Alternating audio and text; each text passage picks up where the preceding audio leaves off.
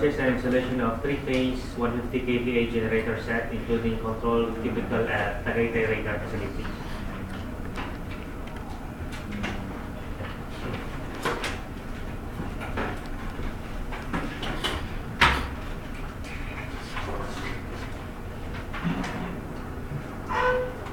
Morning, Mr. Chair.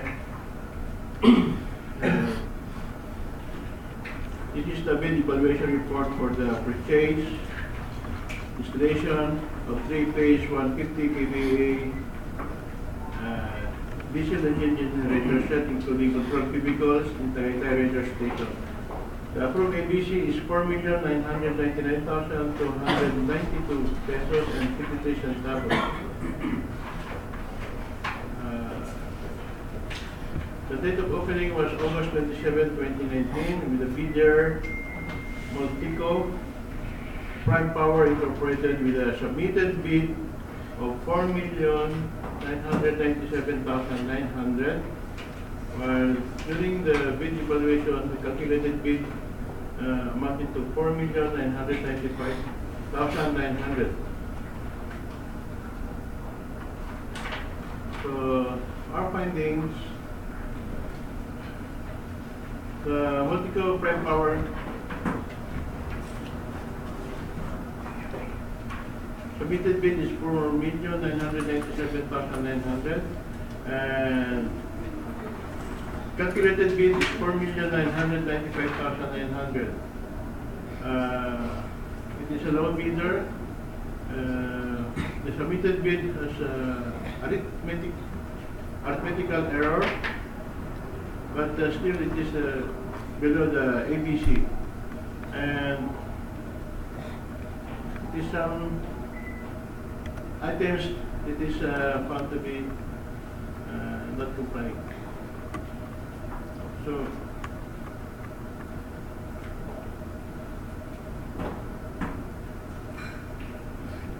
Multico Prime Power Incorporated required a bid amount of 4,997,900, which is below the ABC of 4,999,292 and 53 centavos. Multico Prime Power Incorporated bid yielded discrepancy on the arithmetic computation, and PWG calculated amount is 4,995,900. The calculated bid amount is still below the ABC of 4,992,292 and 53 centavos. However, Multico Prime Power Incorporated submitted bill of quantities. Part of financial compliance showed no specific quantities on several sub-items or items 1 and 2, page 6 of 14 and 8 of 14, thus rendering the bid to be incomplete and non-responsive. Based on R9184, section 32.2.1, completeness of the bid unless instructions to bidder specifically allow partial bids not addressing or providing all of the required items in the bidding documents, including, where applicable, bill of quantities shall be considered non-responsive and thus automatically disqualified. In this regard, where required items is provided but no price is indicated, the same shall be considered as non-responsive. Therefore, recommendations based on the above bid evaluation findings, specifically on the item number 4, the BAC recommends a bid of Multico Prime Power Incorporated to be for disqualification.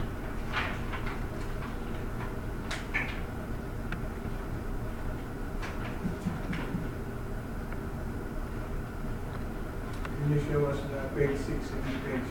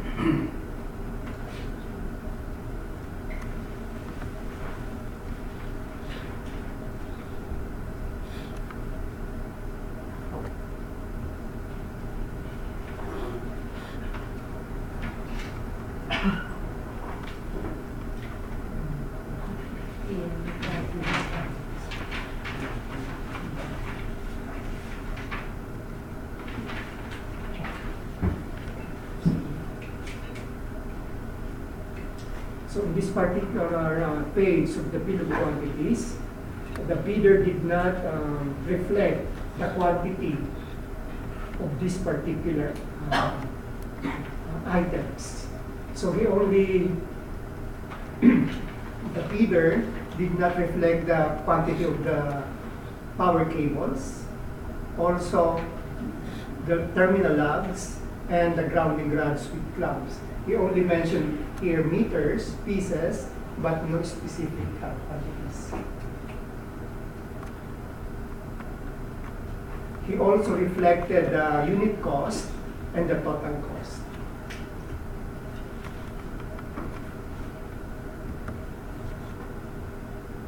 So that is the findings. Yeah, any other findings other than that?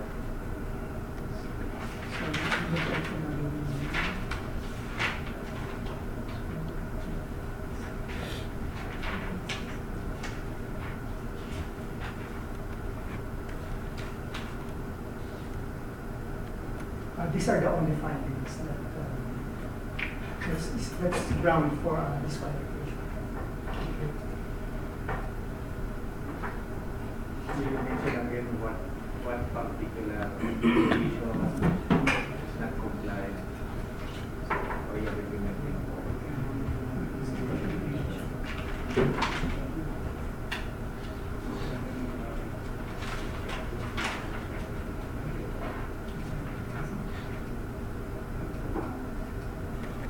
Based on RNA 24, section 32.2.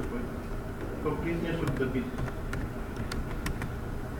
Unless instructions to bidder specifically allow partial bids, bids not addressing or providing all of the required items in the bidding documents, including, where applicable, quantities, shall be considered non-responsive and thus automatically disqualified.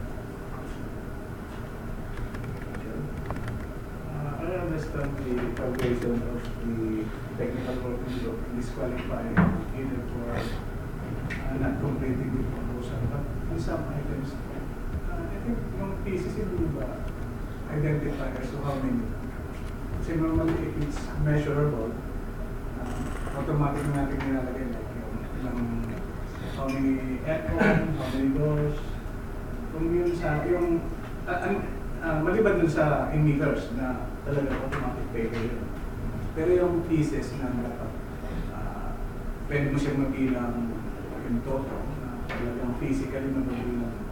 Dapat nilalagay na natin yun sa bid box para hindi na siya hindi siya magbibigay na I think, Mr. Chair, I think the bidder should have opted to place one lot instead of putting pieces then not specified na. Wala kayong unit doon sa sila naglagay nun. Preference.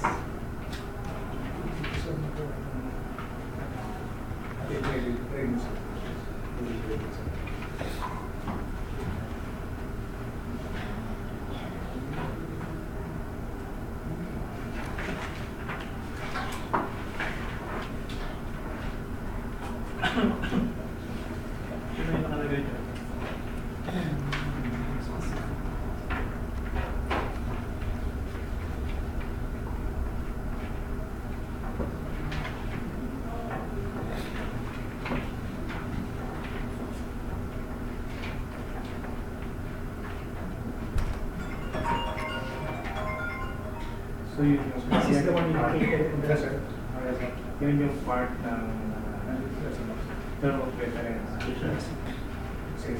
And we should put the unit for yung meters, pieces, sa mga meters. Yung binigay. These columns, this column is for the unit cost. And the other words, the last one is the total amount. Itabi nga ninyo yung Yan ba yung ating docs? Yung, kasi yung pieces, yung long barrel single mo, hindi pa natin magbibigyan yung price. This is I just want to compare with other bid docs wherein yung mga ibang items natin pag pieces kasi like yung number of aircon, number of doors, automatic na natin nilalagay.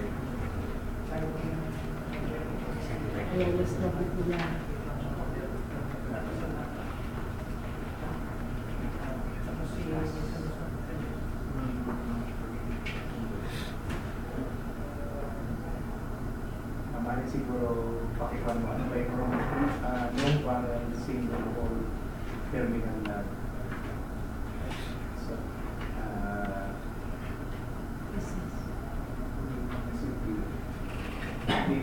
may possibility ba yan na magpapago sa Fix ba yung number of pieces nila doon sa plano or depende sa estimate ng bidder?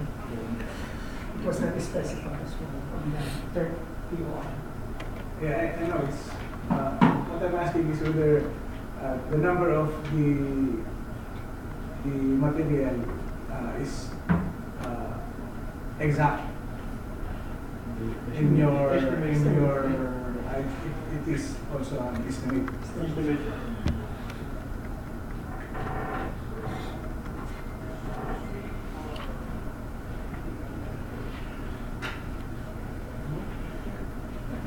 I want to adopt the recommendation to disqualify the bidder for not complying with the for failing to complete the proposal. I second the motion. about the recommendation of the commission for the disqualification of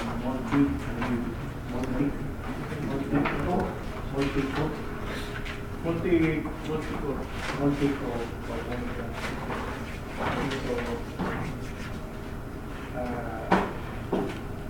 can be for the bidder and also the details the reason why it was disqualified.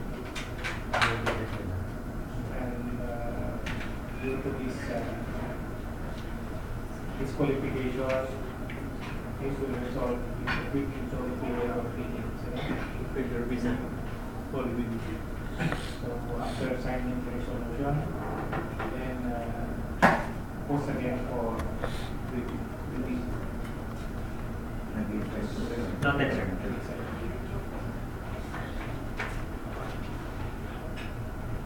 Next, I think 2.1. 2.2. Relocation of telephone server equipment rack at second floor ANS Technical Center building. This is a negotiated procurement.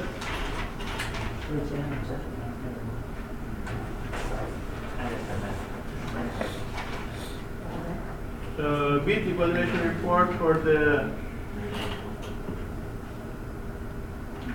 relocation of telephone server equipment rack at second floor ANS Technical Center building. So the approved ABC is 160,989 pesos. So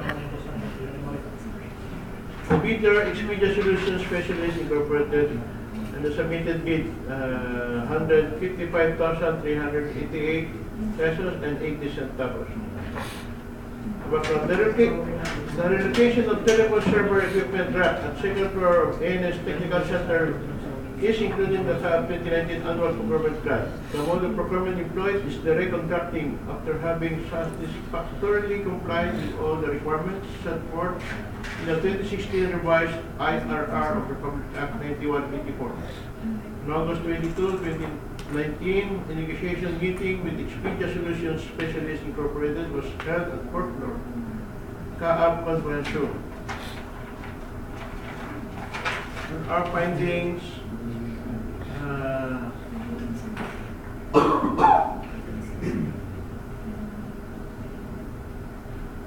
Expedia Solution Specialist offered discount, but the discount is 5,000, but they added the 12% input tax. So therefore, their total offer is 155,388 and 80 centavos. So therefore, our recommendations, based on the above findings, the BAC recommends Expedia Solution Specialist to undergo post-qualification process to determine whether the bidder is concerned, complies with, and is responsive to all requirements and conditions as specified in the bidding documents.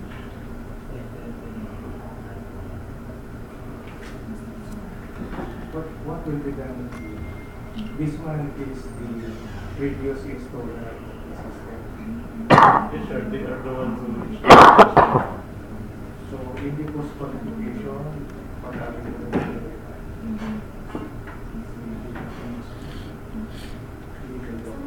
legal documents.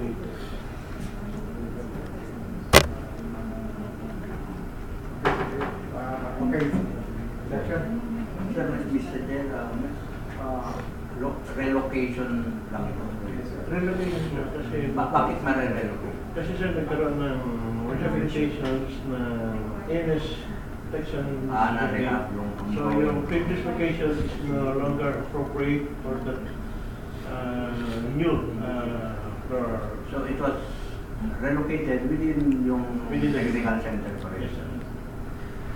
Since they are the one who installed it before and avoid Yung equipment, truck. rock with a lot of cables, sir, wiring. Oh.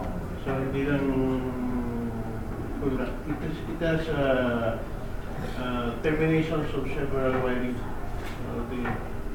Some wiring. So walang na-damage. Wala, sir, wala. Yung location lang, sir, lilipat sa ibang room. So, probably magkagamit sila ng mga extra wires o yung mga short wires papalit na lang nila. So, they have to replace short cables with the longer ones. And still, they are responsible to make it work sa new location. So no problem on signal and so on. So the equipment run is working, it's online, so they have to relocate it somewhere. So probably the wiring is no longer fitted for that new location, so they have to replace it. And then make sure it's still working as previous before the relocation. So downtime, siguro siya may schedule nila. Yeah. Schedule. Ano yung recommendation mo? So our recommendation is for post-qual. So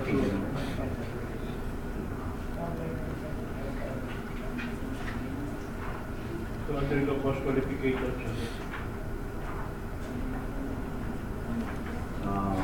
Motion, Mr. Chair. I move for the adoption of the recommendation of BAC for the proponent Expedia Solutions Specialist Incorporated to undergo post-qualification process. Okay, so we have a recommendation of the people that are at the same time, I would like to request that this should be done faster because yung billing yun, kailan po ba yun eh? Ngayon lang po yung billing so sana bilisan. Noted, sir.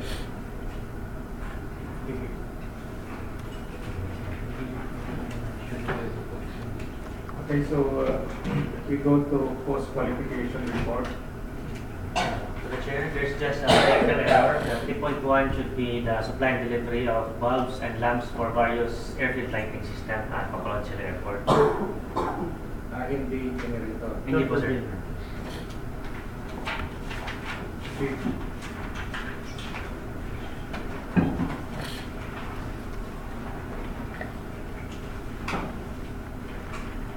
Mr. Chair, this is the first qualification report for the supply and delivery of bulbs and lamps for various airfield lighting systems at Bacolod Airport.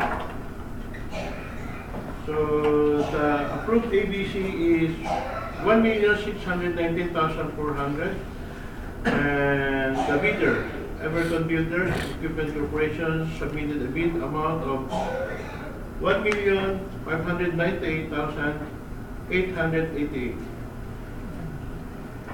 880,000. 1,598,880. The submitted bid. So our findings: builder certificate, Everton is responsive.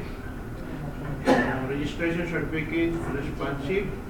Mayor's permit. Tax clearance, responsive.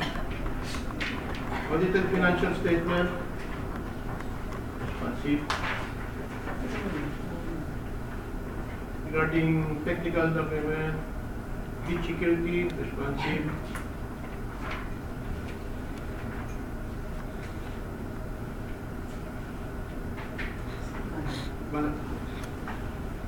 Certificate of CAAP, responsive. And financial document, responsive. Post qualification document, responsive. Therefore, our recommendations based on the above post qualification evaluation, Everton Builders and Equipment Corporation was found to be responsive to legal, technical, and financial requirement, and is the single lowest calculated responsive bid. The submitted bid amount of Everton Builders Equipment Corporation is 1,598,880 pesos, and is below the CAAP approved budget of 1,619,400 pesos. In view thereof, awarding of the project to Everton Builders and Equipment Corporation is recommended for the supply and delivery of bulbs and lamps for various airfield lighting system at Bacolod Airport.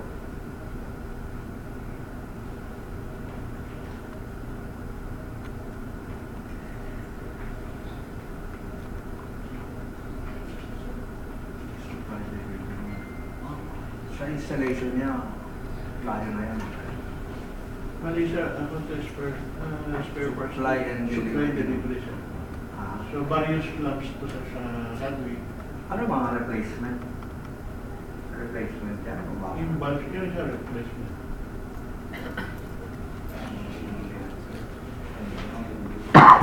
Mga bumbilya ng taxiway, runway threshold lights, runway edge Yan, lights. mga kulay blue. Yes, iba-ibang bus. Iba-ibang na sizes. Doon na dideliver yan.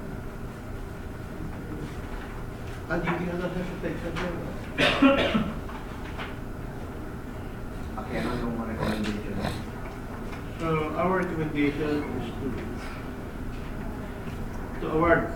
In view thereof, awarding of project to Everton Builders Equipment Corporation is recommended for the supply and delivery of bulbs and lamps for various airfield lighting systems at Bacolod Airport. Motion, Mr. Chair. I move for the recommendation of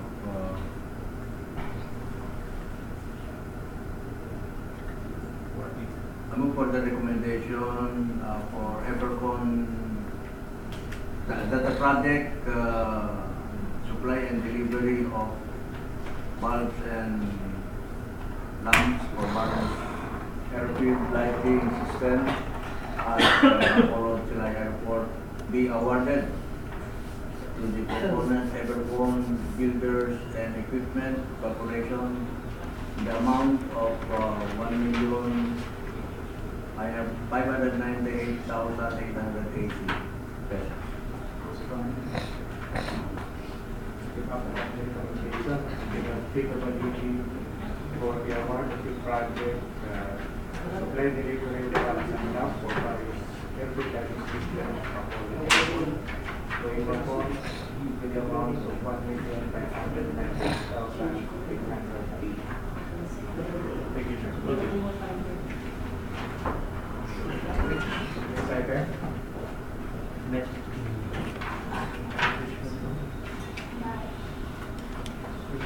Ayun na. Ayun na. Pagkatiyan ko na yan.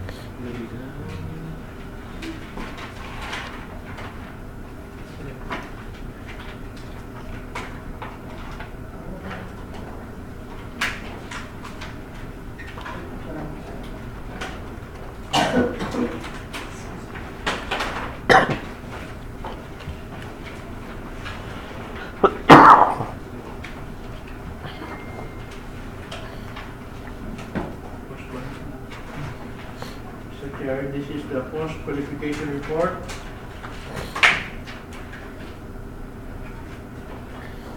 For the replacement of meteorological equipment at Pagadian Airport. The ABC for this project is 8,090,000, and the bidder, West Point Engineering Supplies, submitted the bid amount of 8,085,000.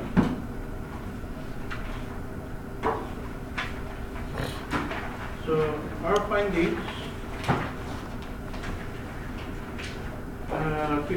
Class A documents submitted by West Point Engineering, their project certificate submitted is responsive, registration certificate for DTI responsive, mayor's permit, tax clearance, statement of all its ongoing and completed government and private contracts responsive, audited financial statement responsive.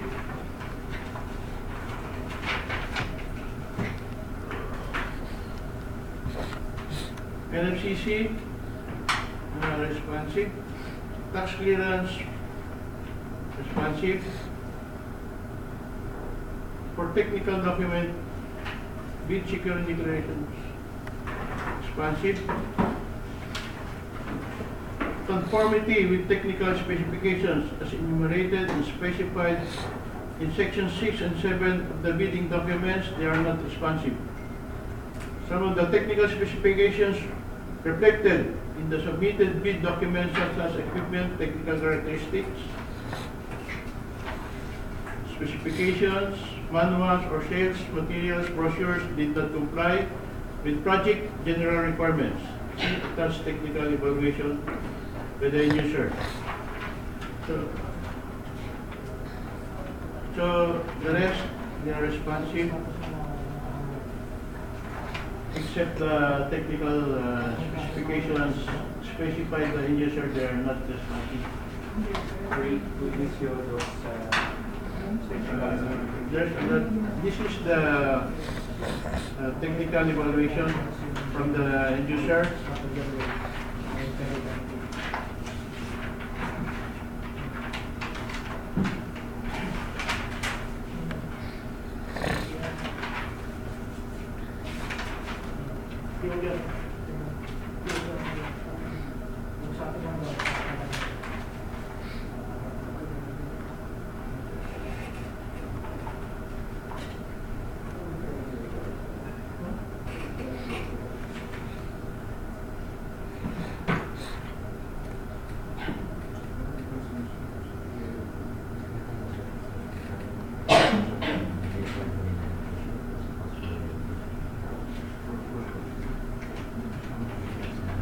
So yung mentioning ng bigger reference, wala yun. So kung nakalagay doon na comply, please see attached Sotron, Hydrophil, UEK, RSN, with addition of fuel. Walang brochure siya. Pero mayroon na pinapakita nila. Sinabi nila sir, comply sila. Pero wala yan. Walang brochure. Suture.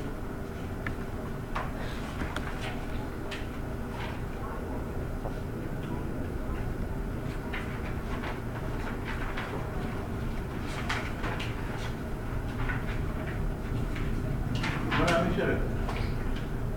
For example, another one.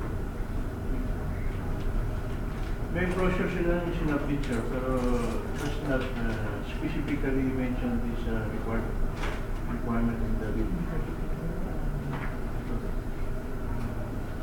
It is weather proof.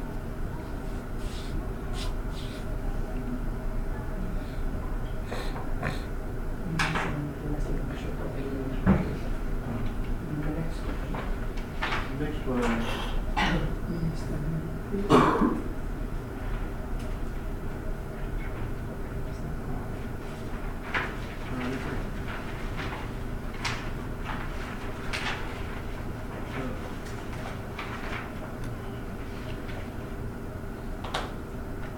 For example, Windows operating system license Windows Server. They mention comply, then up to text.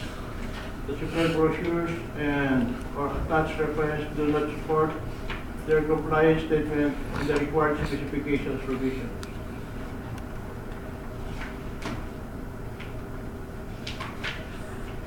Drive bay, minimum of 4.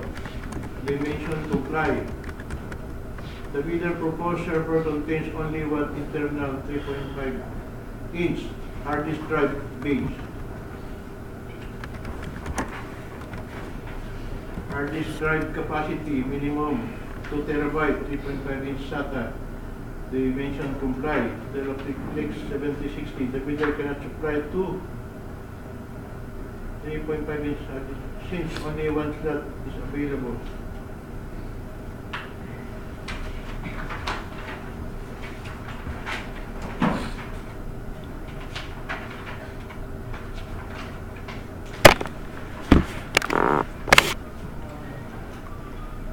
Item C.2.3.1.5, the contractor should implement adequate network system design that shall be hack-free system and user-friendly.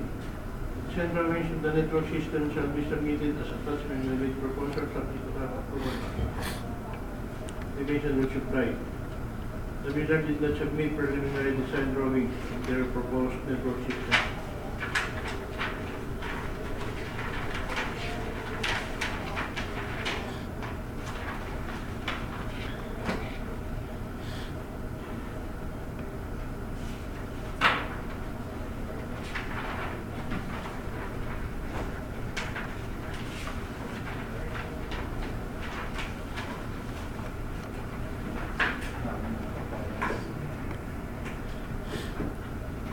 Item C.3.8, the contractor shall supply lightning BMP surge protector complete with gas discharge tube. They mention comply, will supply. The supplied brochures and or attached reference do not support their compliance statement for their required for this required specifications. Item C.3.11, the supplied DFP surge protector shall be rated with ingress protection IP65 that will serve as protection against extreme weather conditions. They said comply, will supply, but the bidder proposed EMP surge protection is not weather-proof.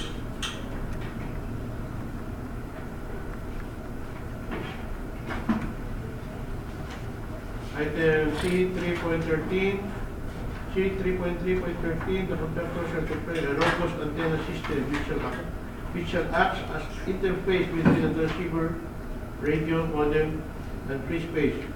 The mission comply, will supply. The document of the end user, antenna brochures, and or reference supporting the bidder compliance statement was not attached.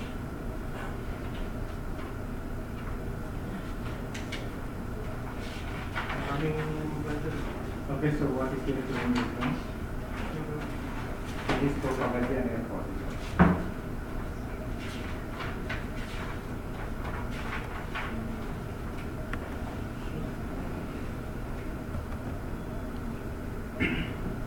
In favor of West Point Engineering Supplies bid for this project replacement of meteor equipment at Pagadian Airport is recommended for post disqualification, or they are disqualified.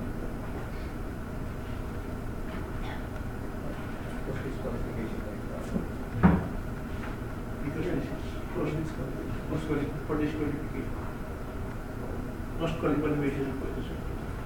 Move to the recommendation of the people with Mr. Chair to disqualify West Point Engineering Supplies for failing to comply with the checklist requirements.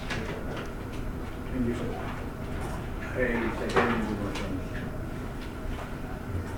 So we talk about the recommendation. This is the second reading for this item. Second page. Yes, sir. Yes, sir. Second page. And also, sir, Before we go to the next item, is this the second Second page, sir. Second page. second page of the So, for the next is the replacement of motor. Kasi may anong reason yung first page. Meron yung technical specification din. We'll check po na, sir.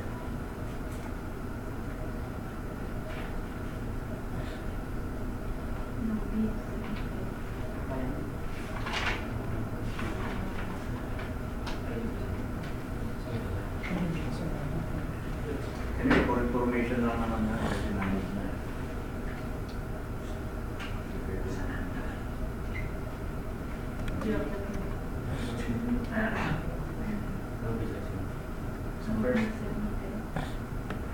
In the first bidding, sir, no bids received. No. No bids received. Nobody submitted their bids. But on the first bidding, there's two bidders who purchased the bid documents. The Domestic Trading and the West Point Engineering Supplies. On the rebidding, sir, the only West Point Engineering Supplies who purchased the bid document and submitted their bids. in second. In second. Yun, second, sir. Yun lang. So, wala po lang yung isa. The next step is another repeat or Negotiated. Unless you want to have.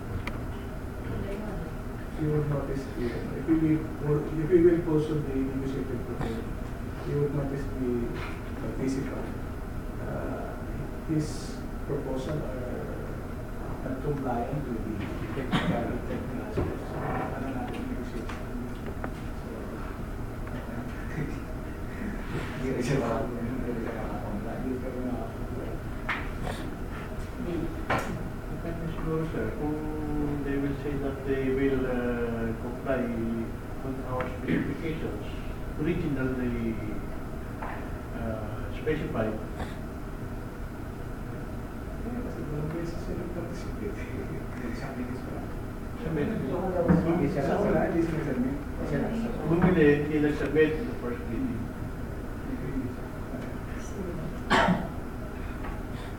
Do you have other bidders who can supply the requirement? So we have option to invite them. Dalawa yung bumili. No first bidding, sir. First one is the Domestic Trading, and the second one is the West Point Engineering Supplies. So the first bidding. Yung domestic ano yung laws for disqualification. No bids submitted, sir, on the first Hindi bidding. rin submit. Bumili lang. So yung West Point, nagsubmit na dati. Hindi din, sir. Ay, dalawa hindi rin submit. Yes, sa below. Hindi sa During the first bidding, Hindi tumuli. hindi bumili yung domestic. Hindi na po, sir.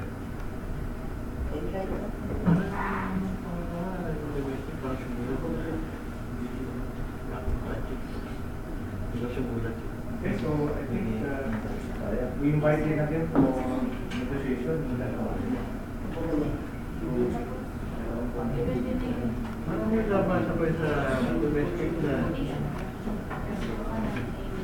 Check it out.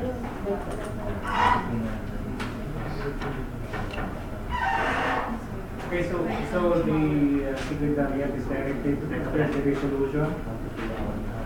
Sir, prior to sir, may letter na previously yung first meeting, yung domestic trading. Pa-zoom out na lang sa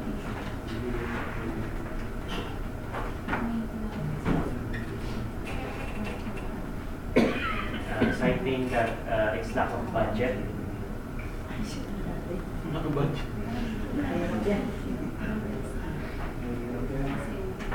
We have reference of some previous procurement. So let's invite them again for direct invitation with the same cost. So four of them.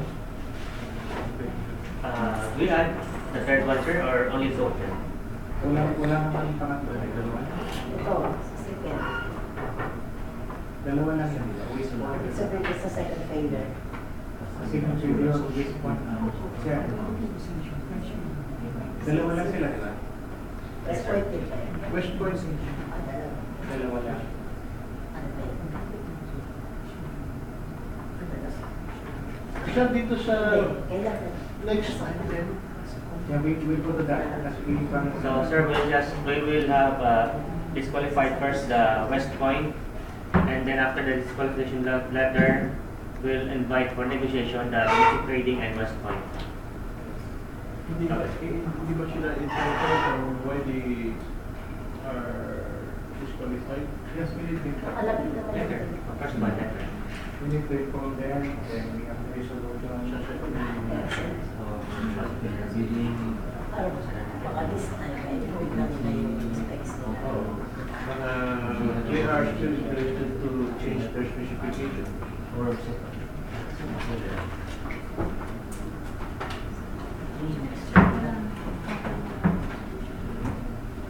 Then for item 3.4 and 3.3 and 3.4, same Those are disqualifications ng technical specifications. the same reader and the same finding. Yes, sir. And the recommendation also is Cost disqualification, sir. for both project for Naga Airport and Cotabato Airport. Yes, sir. Move to adopt the recommendation for the disqualification of West Point or West Point individual supplies for failing to comply with the specification, technical specifications for Naga and Cotabato projects. I second the motion, Mr. Chair.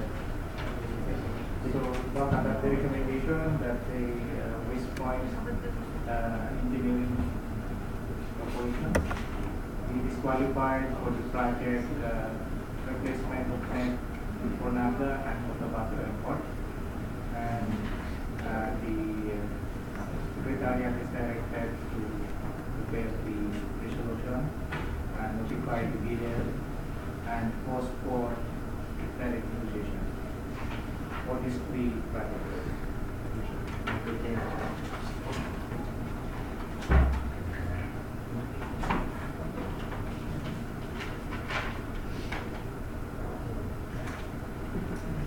it's not that Mr. Chair.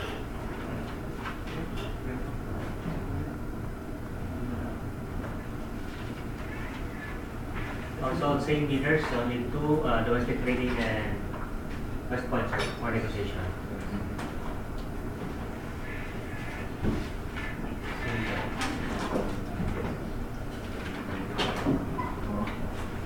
Okay, let's move to item 4, procurement conference. Okay, for that part, fair point not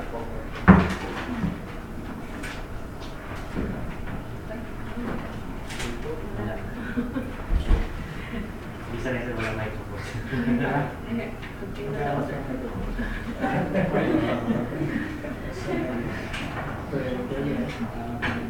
So, just a clarification, this is the OTR ongoing project.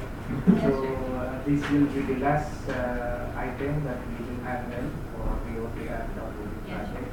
We There is already Charlie. Sir, we have a short law. Shadow, Vigan, Cotabato, and We have short law legal. So all of this project have been started in our Yes. side. Good morning, sir. And the back numbers. So, pre-procurement conference for Vegan Airport Development Project. So this project was bid, and the first bidding it's a failure due to incompleteness of the lone bidder during bid evaluation, which resulted failure of bidding. And for the bidding document, sir, no revisions was made and still the same ABC. This is the first failure of bidding previously. Yes, This is sir. the first failure of bidding. Yes, sir. So repeat like that. Yes, sir. move to adopt the recommendation of the bidder for posting again of the Vigan Airport No changes. No changes at all. I need a motion to do. Diba adopt the recommendation of feasibility for the bidding of Vigan Airport Development Project. Approved for posting. Yes, sir. And for the Cotabato Airport, sir, Before the same. we continue, is that the new project have been started before? Sir, we started it before. However, sir, yung change with ABC due to changes in VAT from toll to conversion. So, technically, this is a new project. project. motion. Considering that this one will be a new project, because the first one, we revised the programs of work due to the revision and the budget. We recommend that this project be forwarded to the Charlie. Charlie? Okay. No, no, This is new. Yeah, it is the Yes, sir, new yes. project. Yes, sir. New project naman. Revision of the ABC. That's the ABC. So, the ABC was revised due to the tax issue. So, technically, it's a new project. We cannot From- say it's a review. From 49 to 46. Yeah. We reduce yung tax. 12%. New project. Ito new bill. So kung i-transfer sa Charlie, i-revise ko lang konti yung mga big blocks kasi meron sa mga additional requirements na hindi natin na-apply sa Yung Charlie? Yes. Okay. Before we ibigay sa ano. Like, yeah, legal clearance. Picture taking. Picture taking of ano. Yun lang naman, sir. Okay, sir. So, this is motion that will be provided to Charlie. So, Secretariat for Mansion Project, Back Charlie. Noted, Mr. Chair.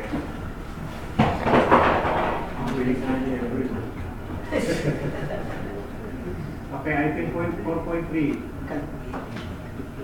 Yeah, now.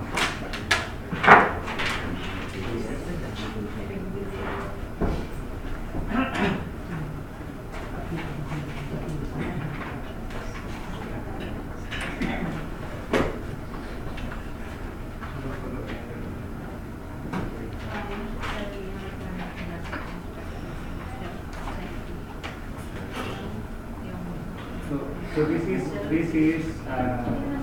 EPS project. So is it included nasa EPP ba yan? Ito sir, nasa APP na rehabilitation na ATS. Rehabilitation na ATS facilities. EPS facilities. Rehabilitation ng EPS facilities.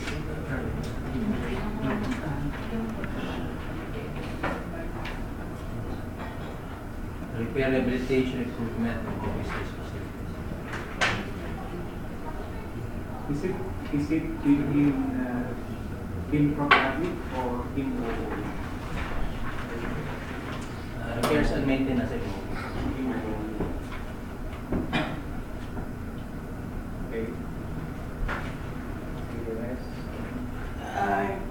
we see the program board, please?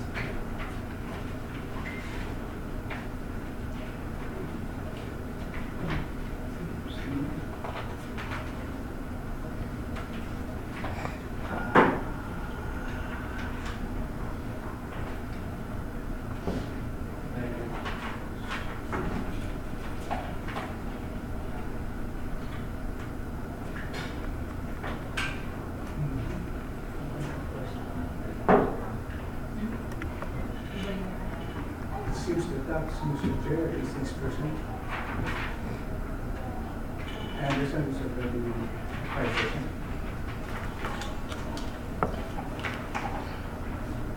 What is the difference? 5%, sir. 6. Without a 5.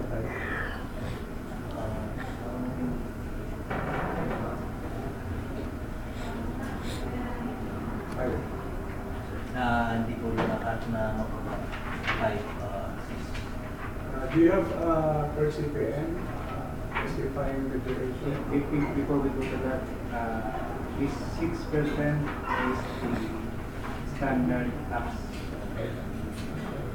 5%. So how are we going to rectify that item?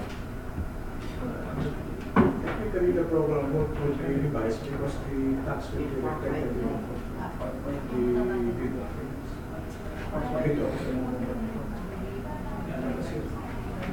Is it the mandatory that we should follow 5%? Anyway, it is more than if during the Okay, so considering that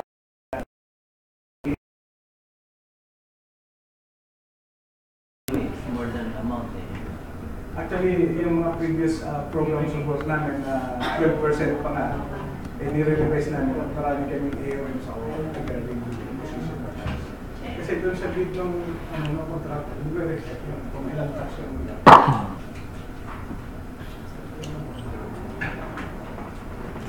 Parang nakuha ko to dun sa Tapos yung duration, ilan yung duration mo? 90 days. Kaya kung mga friends CPN, siya yung duration. Specifying the duration of the project.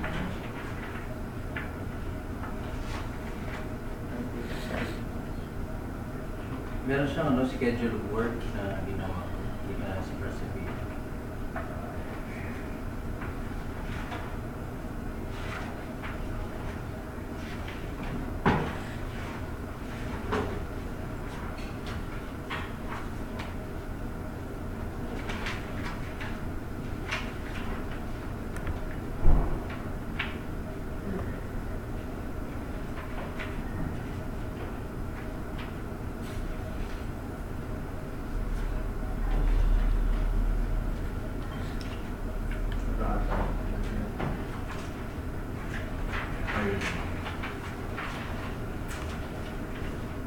And this year, friends CPN. Alek parang gunshot siya, di ba? Kasi baka may mga parallel scope ka. Ano kasi yun, it will justify your duration for the project kasi yung, it will matter dun sa cost ng project saka sa duration ng implementation schedule. Okay, so this gunshot can be reflected in the first CPM also. This will be also can be the basis. If you would notice we're requiring that on top of the 73rd CPM diagram during the dapat meron tayo to justify also our duration. Kasi hanapin sa atin. And another thing, Mr. Chair, I think under the alpha, it's only for ATM civilians. It's not ABS. Secretary, is that Sir, infra projects is for Alpha and infra project. CAAP projects.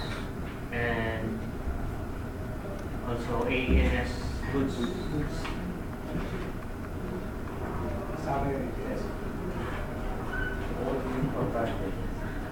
Oh, the question here is that who will be responsible in with this design of project, because if we look at the function of ETS, it is not the function of ETS to procure or to rehab equipment. So who will be designing authority for this project? Although we did design it, but who will be implementing? Well, this is just part, this is a requirement of the ATS only. With regards to the implementation, we still don't have that black and white to. Yeah, so I think there is a need to coordinate with the However, there are already projects before that was implemented by ATS, like the improvement office in third floor of rooftop of the system gym building right now. This one is considering the amount. Siguro masyadong malaki.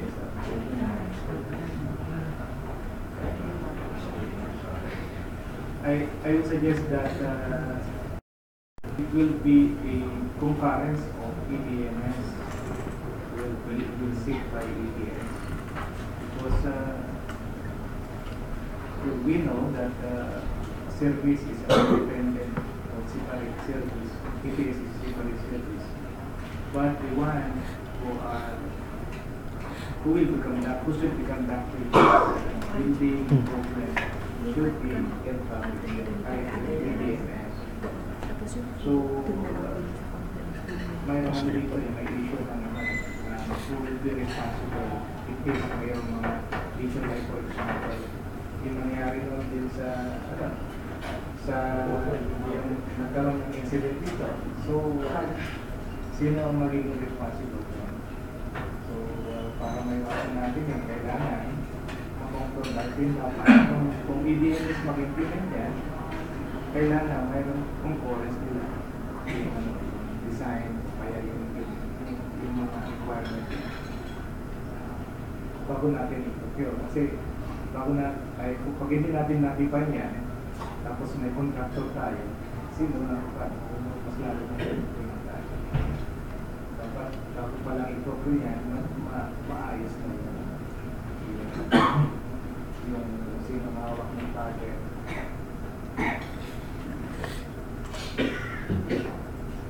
So sir, this is just a requirement of the ES. Actually, kasama rin dito yung ALS na siguro pinuna lang kasi para ma-repair lang yung KFC. Kaya with regards to the facilitation or the management of this, leave it to the pleasure of the authority to implement it. But these are the requirements needed for ETS. Yeah. So, yeah, yun nga. What our function is only to procure, but there are some issues, like for example, this taxes,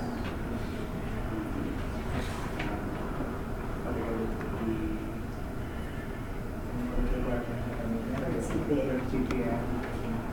So, and that is the requirement of the EDMS, which will be the one, which I think will be the one to implement the project. So, that's why I'm suggesting that before we procure this, there will be a concurrence of EDMS before we conduct the procurement. Kailangan may concurrence ang EDS kasi sila yung magkatanggap dito, mag-implement the project. So the concurrence, the concurrence will be from the ATS to. No, EDMS, concurrence of EDMS. So Decide nila tapos ikaw-control It is that the IDMS will administer the project.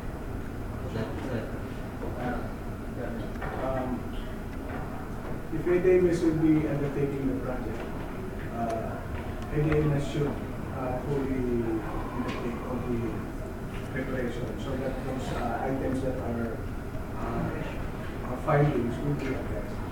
Especially yung title ng project, hindi tayo sa tingawag. Kasi it's a repair. Ang lalabas natin in that, so that it should be replaced with something like improvement of the AFC. But rehab kasi parang repair lang, and considering tama, it's not, it's a major repair. Okay.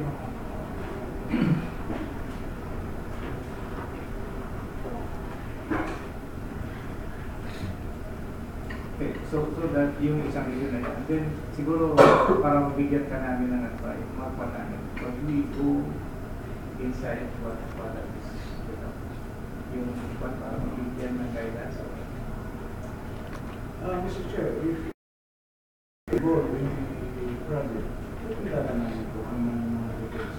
We will be presenting to you the details of the project. Okay, basically, the program will be revised to some of the findings. So it will be in accordance with the standards of ADMS.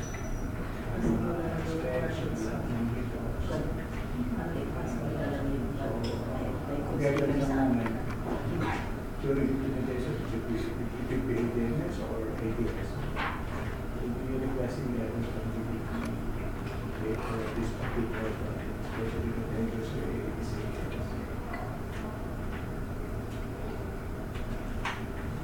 But it comes from ADS. So, kasi sa meron din silang mga projects na ATS, meron silang multi-story building. I believe ipapakonsult sila nila. Tapos meron din silang mga towers. And I think in our PRA, they're requesting us to but then user is ATS.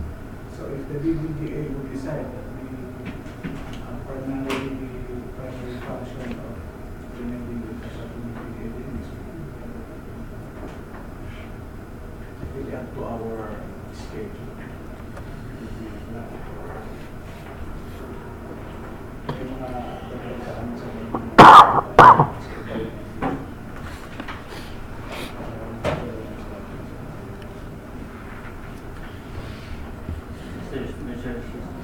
Sir, if I may, we do believe ATS that the ADMS really have the more technical expertise in dealing with this. However, in our situation right now, we believe the ADMS is fully loaded. And of course, the ATS has also its priorities.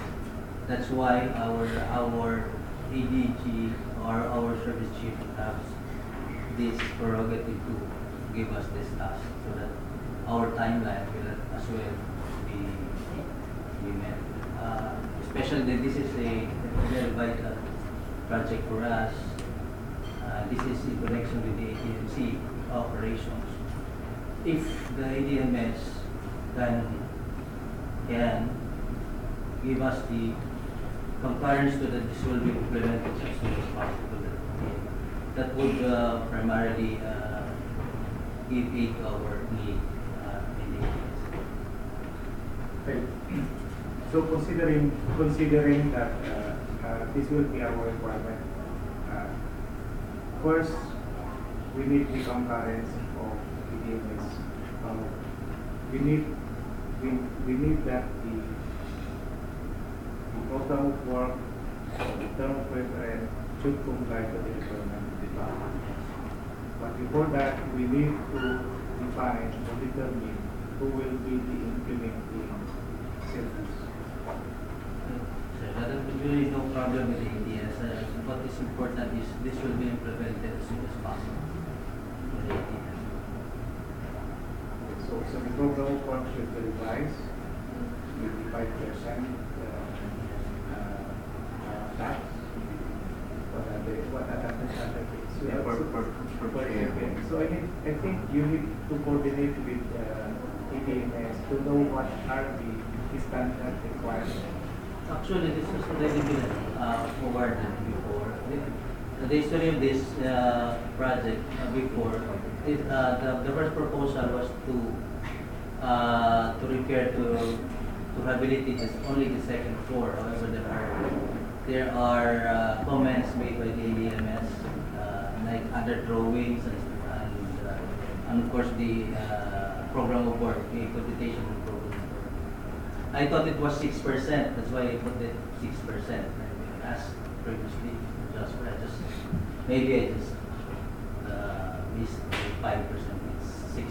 Because there are schedules of tax corresponding with the OCMs. I thought it was 6%, and 12% in corresponding to the amount. 5 million more than 10 million. It's different tax inputs. So this is the mandatory calculation para the requirement so that to avoid the observation of the observation. So and then the next thing is the rehabilitation. The title, rehabilitation of the accessibility. There is a comment that it should be improvement of the accessibility because of the amount. Which is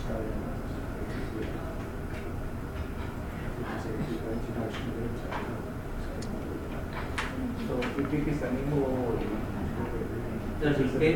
Under the APP, there is a repair, rehabilitation, improvement of offices. It's under MOU. So under MOU.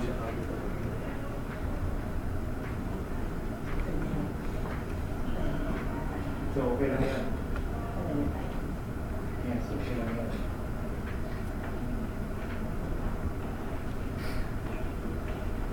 So, okay. So for the meantime, we will assume that it will be APS project. So to guide you, tignan pa natin yung ibang document. Yung halimbawa, pickup license. So first one natin is yung nakita natin is yung tax. Pangalawa yung CPF. Ano sabi? Dala na sa amin yun. Para natin yung documents, Okay, sige. Para hindi masyado lang. So, first, okay, it will be deeper. Kailangan pataanin yung ADMS para makita yung mga ano. So, we will be assuming na APS yung ano, mag-implement yung project para mag-verify natin talaga na mandate na mag-contact ng project. So, we will be asking the ADMS to review yung mga document para mabago yung mga ibang document para sa tuloy-tuloy. Okay. So, nandito naman ang OIC, so commitment na niya. Hindi na kasi dumaan sa amin eh. Hindi bumalik sa amin. Sige, okay. Okay lang? Sige, sir. Sige. Thank you. So, Secretariat, pag-ipandol sa minutes. To the chair, that's the last agenda for this morning session, sir. Okay. So, the meeting is temporarily suspended and we will continue by 2 p.m.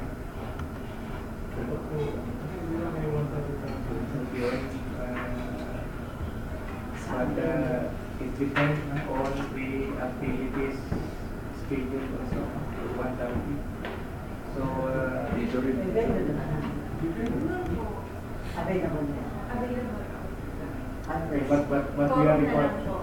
but we are required to attend the Hindi, may ate na dapat sila sa... Sabi kami dun sa 1:30 na TLS.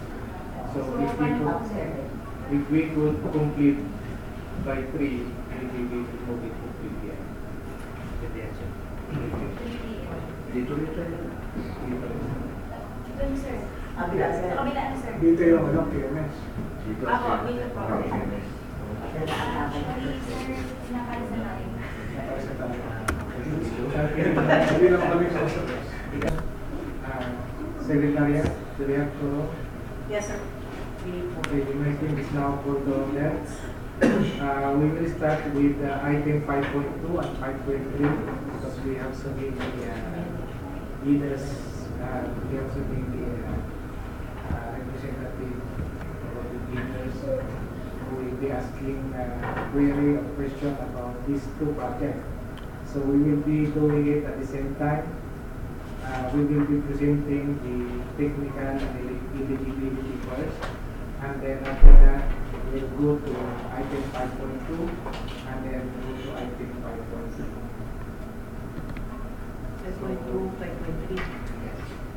So, Secretariat, go to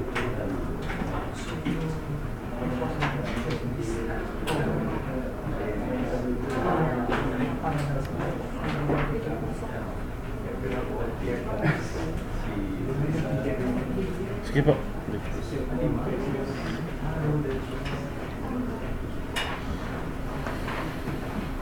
One representative na lang sa harap sa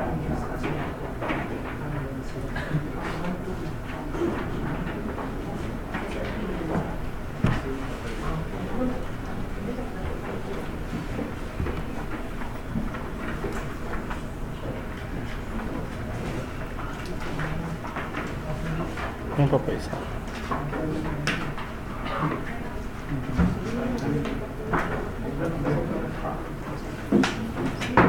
One per, ano po? One per company po.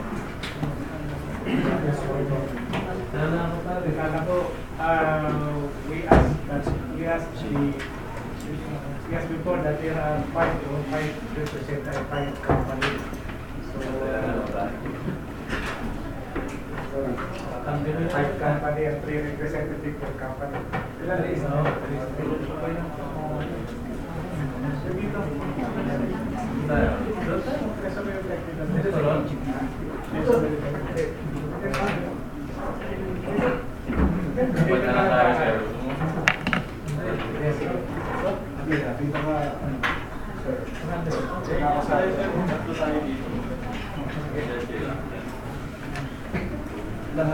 Pagdating na niya ito. Ito lang ba kayo, may lalagay na po na seats.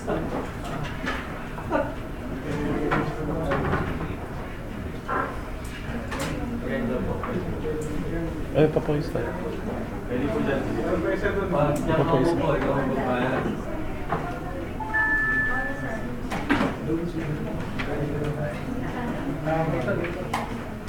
Ano po nalagay na po? Kaya mo po.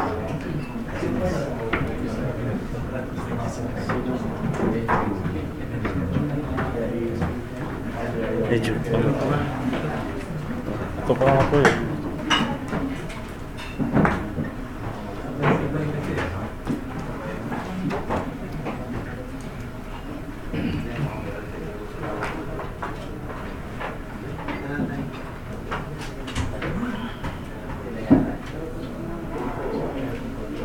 Ayan po po.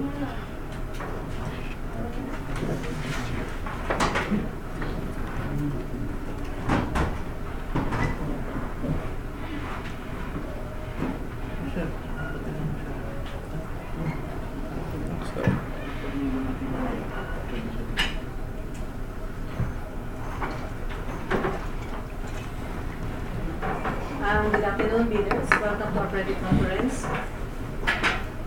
May we ask your name and company you represent? Pwede yung lahat mag-list ko? Or yung lead na lang So this one representative for each for company. each company?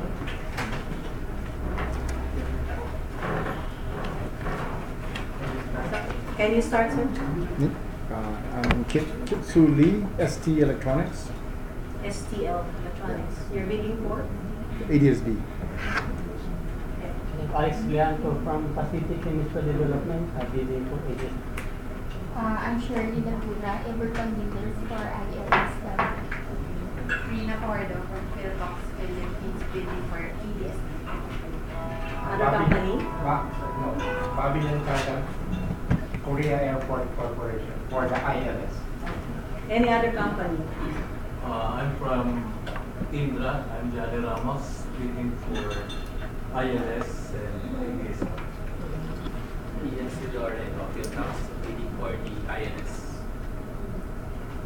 Alan Cruz from Aves Corporation, bidding for ADSB. Any other company? Integrated energy systems for PDSB and IS.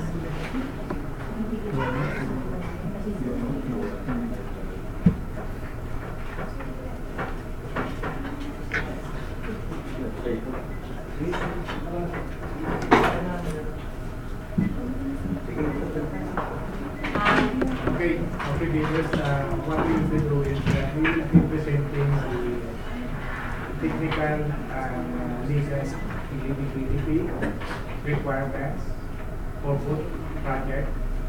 And then we go to EDSB. We will be presenting this concept for EDSB, and then we will give you time to ask questions about the EDSB, and then after that, the IS. So we'll start with the technical and eligibility. So good afternoon, leaders. So I'm going to discuss the checklist of the required bidding documents. So the bidding documents will consist of three major items. First, the technical, second is eligibility, and the third one is the financial. Okay. So technical and eligibility documents should be placed in one envelope. Then the financial components should be placed in another envelope 2. Then these two envelopes must be placed in another envelope, the original envelope. Then you have to make 2 copies of these documents. Then in the same manner, you will place, the placement should be the same. You will place it in another envelope, the copy 1, and the second duplicate should be in a copy 2. Then these 3 envelopes should be placed in one big envelope. So total of 10 envelopes. These 10 envelopes must be, all of these envelopes must be sealed and signed. Okay. Going to the details on the technical eligibility and financial components, the first envelope will consist the eligibility documents and the technical documents as mentioned before. So for the eligibility documents, we have the Class A documents. You have to submit the FELJEP's registration and Platinum membership, including its Annex A. Then the SEC registration certificate,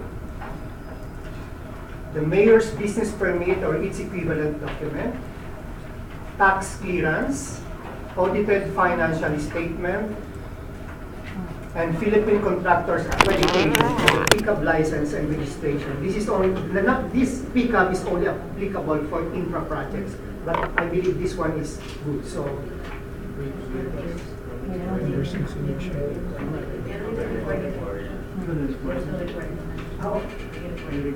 So this is also required. Sorry. Then number 7 is statement of all ongoing government and private contracts, including contracts awarded but not yet started, if any, whether similar or not similar in nature and complexity to the contract to be bid.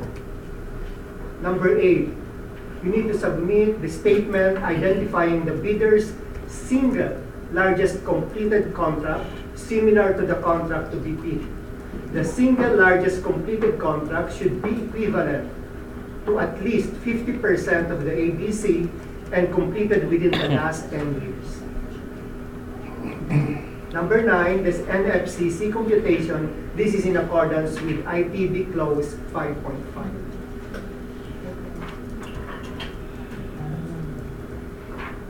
Okay, for the technical components, number 1, you need to submit bid security. It shall be in accordance with ITB Clause 18 and shall be limited to letter A, bid security declaration, or letter B, cash or cashier's manager's check issued by universal or commercial bank in the amount of not less than 2% of the ABC. Letter C, bank draft guarantee or irrevocable letter of credit issued by a universal or commercial bank in the amount of not less than 2% of the ABC. And the last one, letter D, surety bond in the amount of not less than 5% of ABC. Then organizational chart of contract to be paid, list of construction personnel, list of construction equipment. This, I think this one is not required because this is for infra projects. Item 3 and 4. Then number 5, omnibus sworn statement, form described in section 9 for bidding forms. The number 6, certificate of site inspection duly signed by the facility in charge or his duly authorized representative. These shall include all the following as attachment to the certificate of site inspection and shall form part of the bidder's technical documents. Letter A, photocopy of company ID of the person who conducted the site inspection, and letter B, photocopy of the airport's visitors logbook. I want to stress out on letter A, it should be the company ID, not any other ID. Then the last one, number 7, bid bulletin, if any.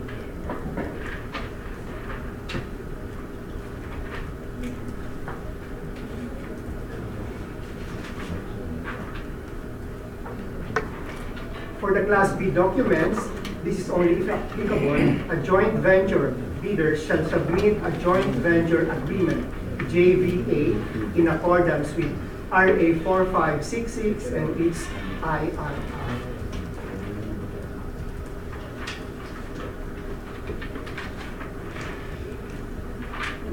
As mentioned before, the second envelope will consist of the financial components.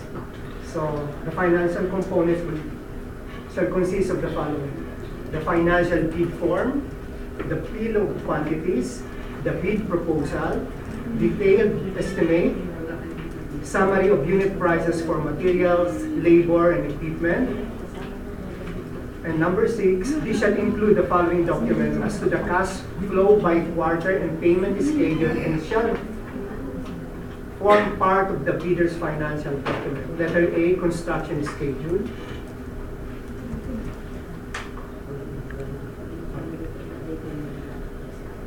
Bar chart and S-curve, and letter B, cash flow by quarter and payment schedule.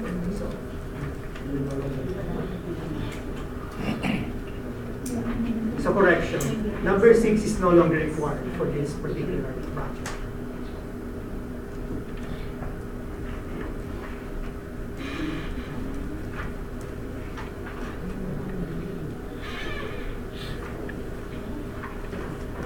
Okay, requirements for the document. For all the documents, each page of the documents must be signed, initialed by the authorized signatory. Then each document must be paginated, consecutively paged. For example, if it's 100 pages a document, the first document will start from 1 of 100 up to the last page, which should be 100 of 100. Then the documents are required to be labeled, indexed, and tabbed with corresponding annex label. All envelopes must be sealed and signed by the authorized signatory. Please take note that non-compliance of these basic requirements is a ground for disqualification.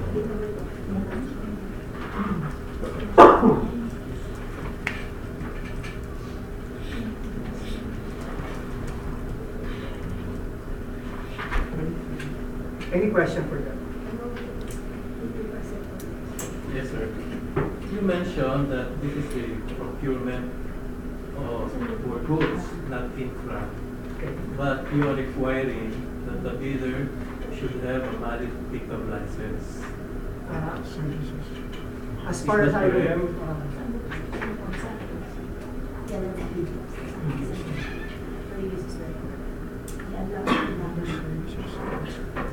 I think this is sorry, good afternoon.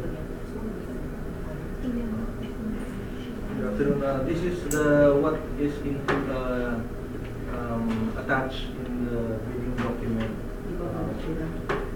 This is your checklist, official checklist. What was discussed a while ago was standard Class A and Class B documents. This is, you have to follow Section 12 of the ITB, so standard siya. And for the technical documents, we also follow the section 12 of the ITB, including additional documents, the following documents specified in section 12.1b II of the BDS. Later I will show you the list of documents. And valid pickup small B size range C or D license category in general engineering or general building classification. And yung biddability. Hold on sir, some question. Let me finish with the financial component. Financial component will the bidder should refer to the section 13 of the ITB. What is included there? Bid form, accomplished form for goods offered from abroad and or for goods offered from within the Philippines, whichever is applicable.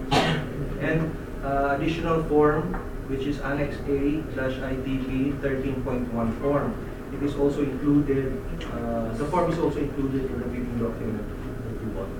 And now for your question, sir. So my question is, your requirement of to have a valid pickup license for the bidder or for the subcontractor of the bidder?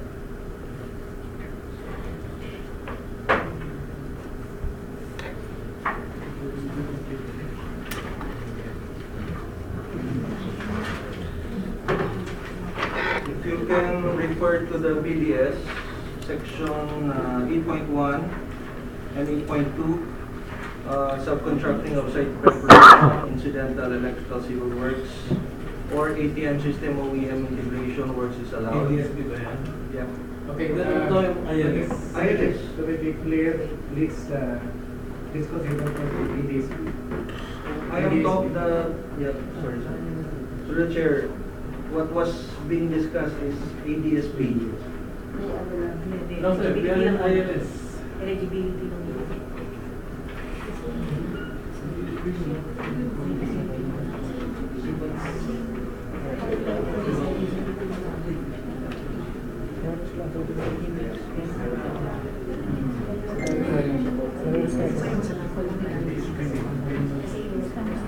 Okay, after the chair, can you please discuss the ADSB, but there might be some confusion in the submission document. Okay, ADSB.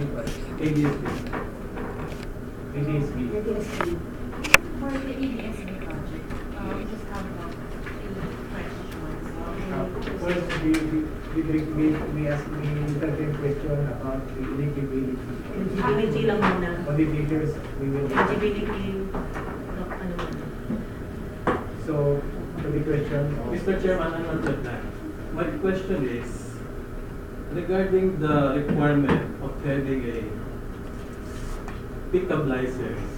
This is for the bidder or for the subcontractor of the bidder?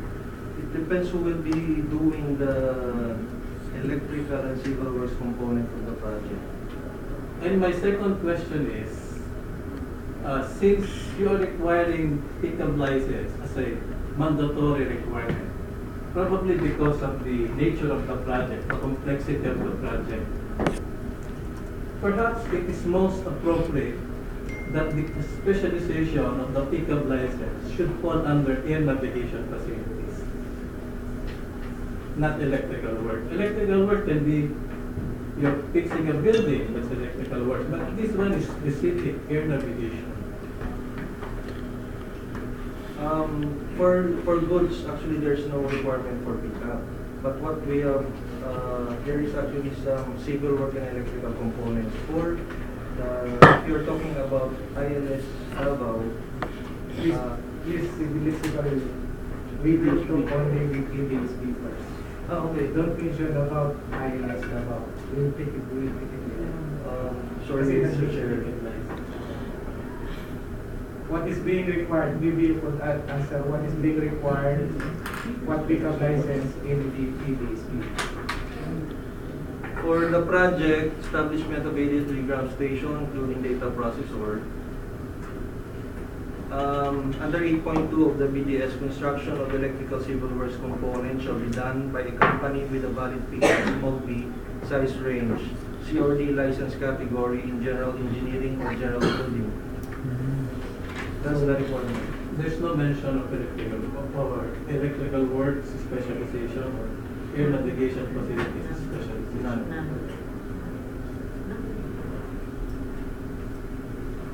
May we appeal that it should be amended to include specialization in air navigation facilities? If you are Considering the project is highly complex and for the safety of passengers and the general public, then specialization should be in air navigation. through the chair, this is actually the minimum requirement. Pick up small B-size range. The protection of the government is that we've required OEM approved installers for the equipment installation. So that they don't have pickup, but we've required the OEM to install the equipment. That is our protection for your safety. That's what you're calling safety. But for since pickups is not required for goods, we needed some protection for the construction of electrical civil works component of the project. So that's why we've required a small bit, the minimum requirement. You can be AAA, AA, but we've required the minimum small B size range, C or D license category.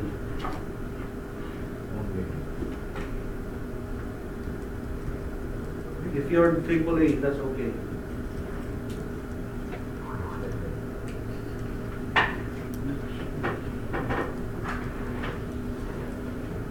Okay. Another question about the Yes, sir. Sir, the schedule for the site inspection, because you will record the certificate.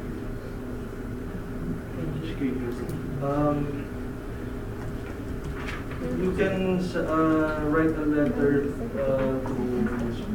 the BAC requesting for the site inspection so we can coordinate with our facilities.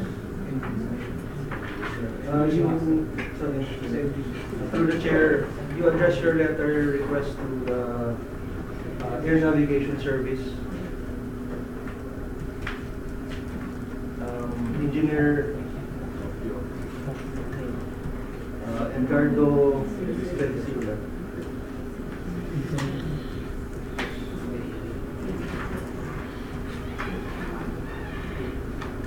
Please include, for your information, please include the names so we can advise our facilities so you'll be authorized to enter the facility.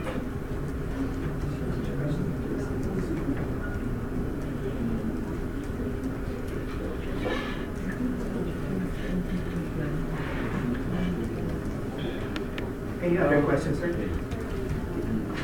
the chair. Sir, good afternoon. My name is Nicholas Pahalbi of Integrated Energy Systems. Our question is, will the BAC allow multiple subcontractors for civil works, electrical, provided they comply with the pickup license? Yes. As long as you have identified your subcontractors, they have to submit the appropriate eligibilities. But you can always change under the IRR. You can always change the subcontractors, but you have to advise CAAP of the changes.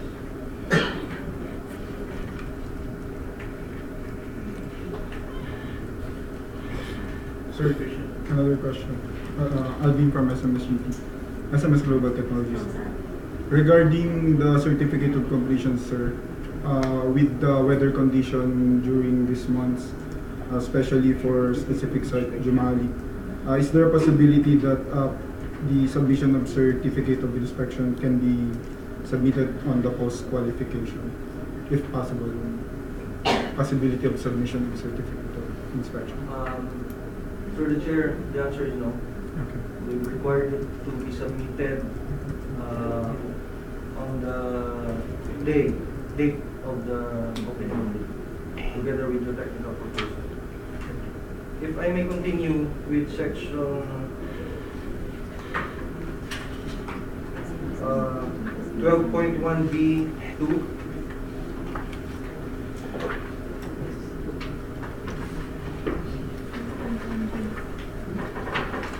Mr. Chair, this is just a list that need to be submitted on the day of the submission of your proposal and for the post-qualification.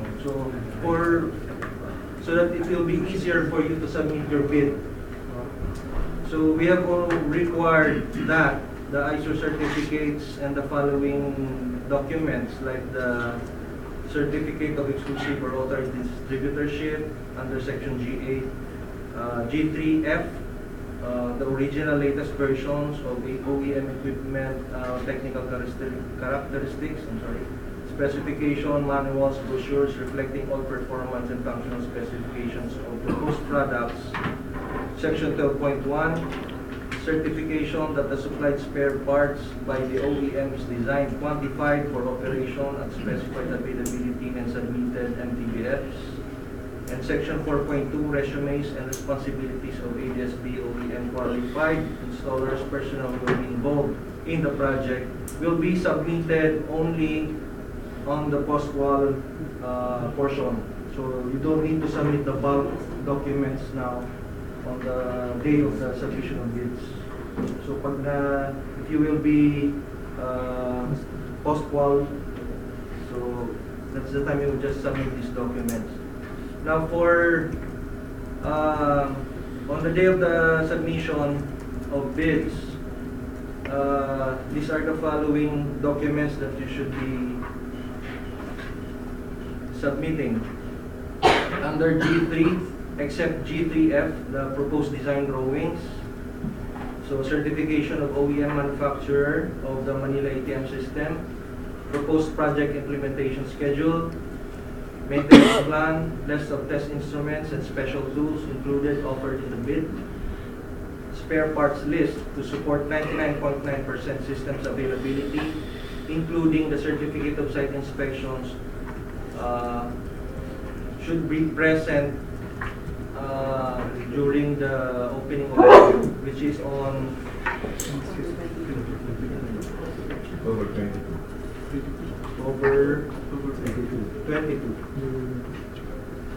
Sir, question. Considering that the OEM manufacturer is an independent entity, will the procuring entity assist the prospective bidder in securing the certification referred to in Section G? No, you will have to be doing all the documentation. What if the OEM manufacturer refuses to issue certification? Then you will not be able to submit the document because it is required in here. So it will be discretionary on the OEM manufacturer whether they will give a prospective bidder this particular certification.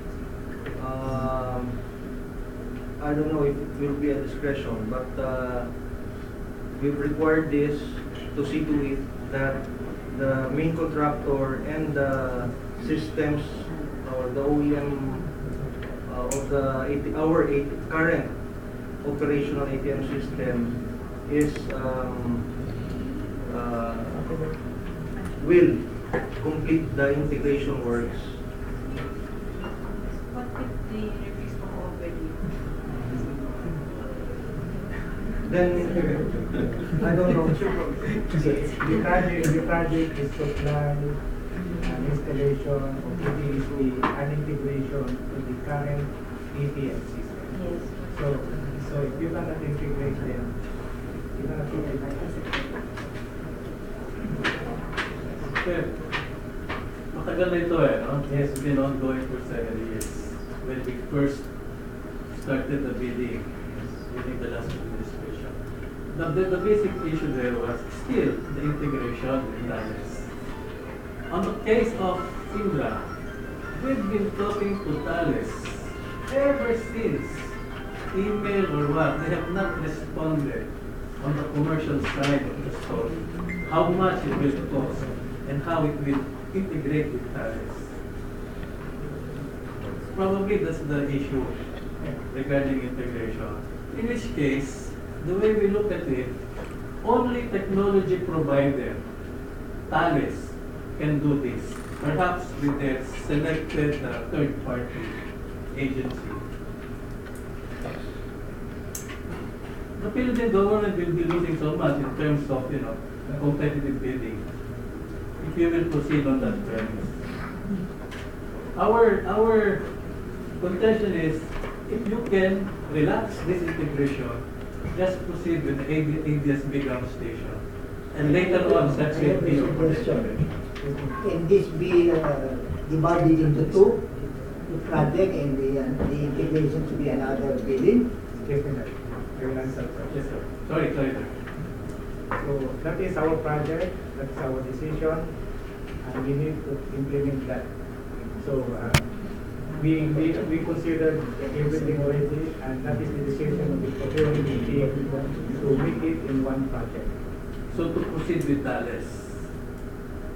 That's the reason why we are open with that you have the option to coordinate with Thales. Because we have the equipment of Thales, so we cannot avoid that. We cannot avoid that. We have already the Thales. But that condition is impossible to fulfill, Mr. Chairman. We have become already the decision. Unless service providers will be the one to install it. Is that the position of the Civil Aviation Authority when it comes to this ADS-B ground station? No, we are not only after ADS-B ground station. It should be the whole system. It is not advantageous to the government if we install the ADS-B and we cannot integrate in our EPM system. It will become useless. So we need to integrate it. And to make sure that it will be integrated, it should be a part of the project. With all due respect, sir, what if you separate the integration? It will be difficult to implement that project. And there is a possibility that ground station will be installed, but it cannot be integrated. Because Thales doesn't want to integrate. Probably. But we want to make sure that the project will be completed 100%. That's why we are requiring that it should be only one project.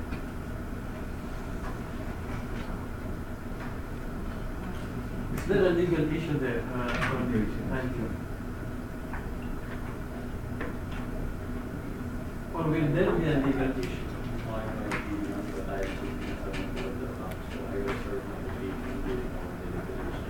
Right now, we're only implementing and fulfilling the decision of the end user. So we proceed with that. Unfortunately, we can discuss that later. But right now, we are thinking about, because this is a good procurement, this is a critical project. Later on, the cabinet will simply actually deliver the propriety of the service of the vendors. So we take note of what you're calling. So right now, I'm very prudent and we understand that I'm not acting as a lawyer in my capacity now. I'm acting as a member of the BAC. Please rest assured that we will consider everything. Thank you, Mr. Chair. Suggestion, since I think the problem is that Thales is refusing to cooperate with the other bidders when it comes to the certification. As mentioned by our other participating bidder, for the past 7 years, Thales has been not responsive as regards this integration question. So maybe since you're requiring it as a requirement, you could assist the bidders in securing the certification from Thales. Since as mentioned by my colleague earlier, Thales is an independent third-party agency, and if we alone make the bidders approach them, then it's within their right to refuse us, to issue us the certification. But maybe if the procuring entity CAAP can direct them, it serves the interest of the government to issue that to direct them to cooperate with the other bidders, then maybe that can help us with this issue.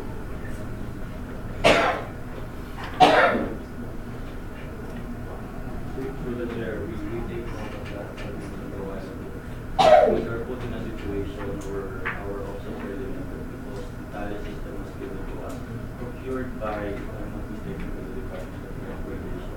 project was given to us, and now we need to integrate, and we wanted to have an ESP system as well, but we also have to integrate it with the current system. That's why the decision of the end user for this particular instance, the air navigation services, is to procure together the procurement, installation, and the integration. But again, all your comments, we will refer this to the head of the procurement agency. This is the big conference. I think there is still change it afterwards, change our procuring, but right now, the terms of reference was already signed by the Director General.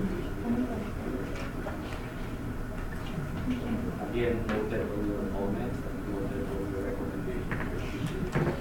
But we can comment on that because again, the jurisdiction of the regional awards will be Sir, if I may, I think one of the reasons for having this pre-bid conference is to relax or to shed light on the requirements. I think the BAC is given the authority to take out or relax a requirement if it is merited. Yes. And in this case, if you look at the requirement, a certification from Thales seems to be, if I may, tailor-fitted to the particular supplier that Thales would want to support. Because if the other bidders tries to secure that certification from them and they don't have that blessing from Thales, for sure it would be impossible for them to secure that certification. So since the requirement seems tailor-fitted, maybe the BAC can also decide to lift it if they can't direct Thales to cooperate with the other bidders. First, I take exception to your mention of the word bidder. With your respect. Okay, just for the record. Second, again, I mentioned about it to the chair that this has already been signed by the Director General of the procuring entity. It takes also the office. We only recommend that the Director General give it to the later on for his such if the membership agrees to recommend the recommendation as well of the leaders participating leaders, then we can probably issue it if we could discuss it with amongst ourselves and then with the end user as well. They can change it. But I think we do not need to belabor the point. You made your point, you raised your concerns. I hope we can move on. This is we take note of this. Again, our commitment we will discuss this. But right now, apologies. I know you raised the concern, your concern the value, and we will discuss this. We will revert to you on this. So that we can move on to the baka kasi may other concerns po tayo on this. So oras natin hindi natin discuss. So, consider that the prospective bidder is reporting the ADSB data with the ATM air automation system. Will the prospective bidders be granted access to the ATM automation system and its source? It's only Thales.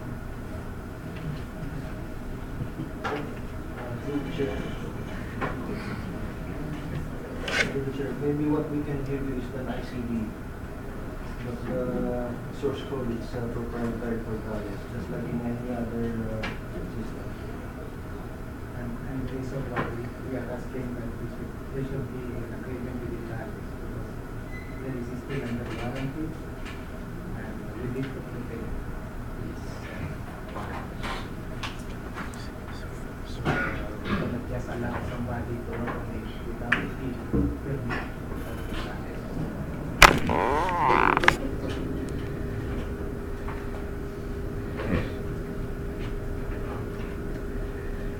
Okay, I'll take a vote on. I think so we probably give the some scope or discuss about the budget. Through the Chair, just a few corrections on the bidding document. Under 5.2, section 5.2,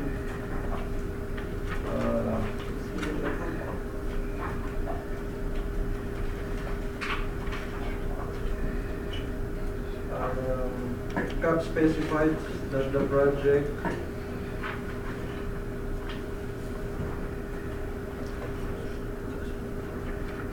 5.2 of the technical specification, CAAP specifies that the project will be completed within 480 calendar days. Correction is 365 calendar days.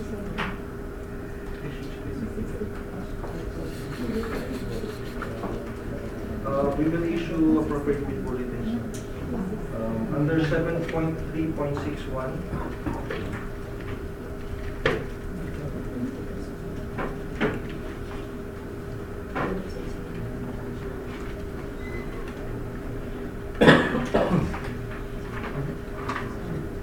under 7.3.61, the quantities of personnel to conduct the factory training is indicated on the schedule of requirements. So you should follow the schedule of requirements for the quantities. Also for section 8.1.3.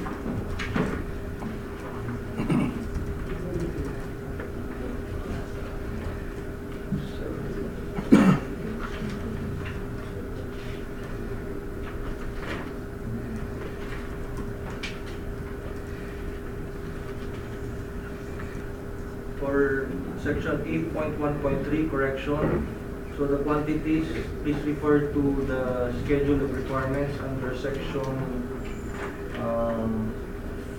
5, schedule of requirements under item 5 and item 6.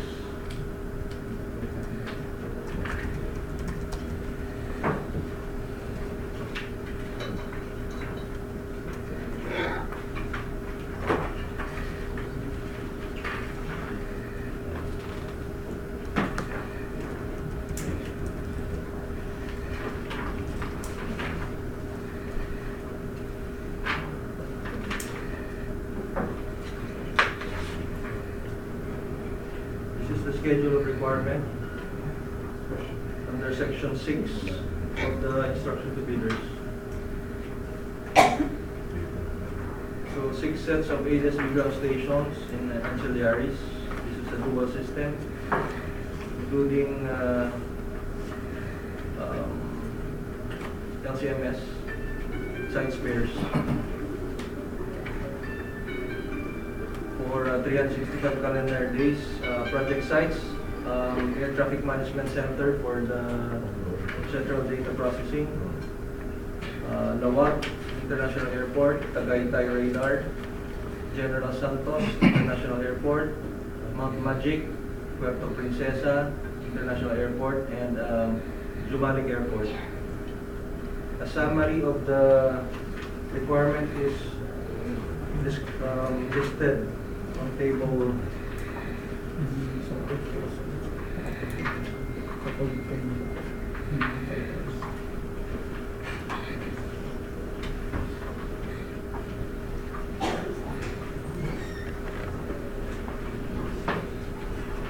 on attachment number 1.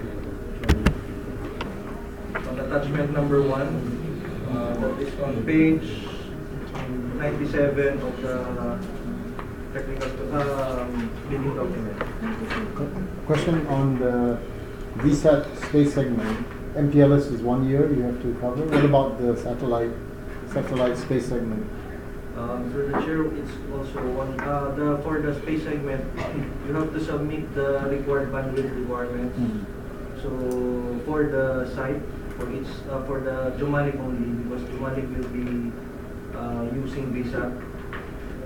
And you have to submit the bandwidth requirements for that site, and CAAP will be providing the bandwidth requirements. But you have to provide the ground stations alignment for the. So CAAP will cover the cost of the space site.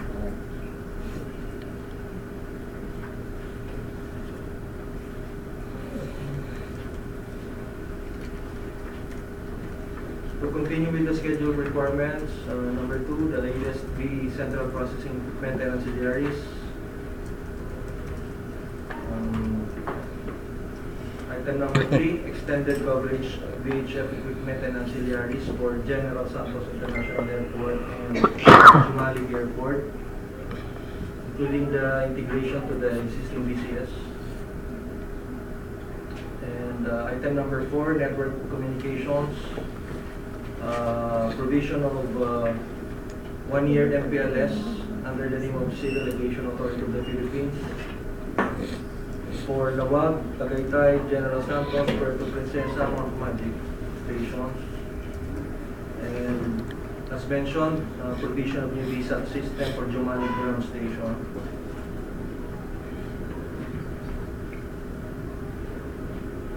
Factory and on-site training, factory acceptance test,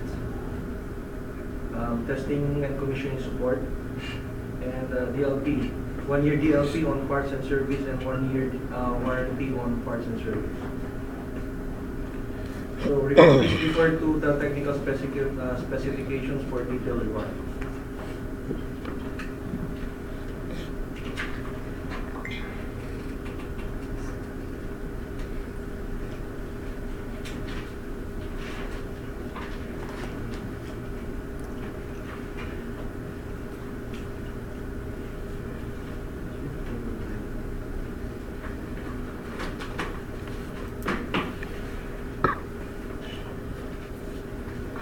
Through the chair, I would like to reiterate the use of the form ITB, Annex A, ITB 13.1 form, which is also attached in the bidding document.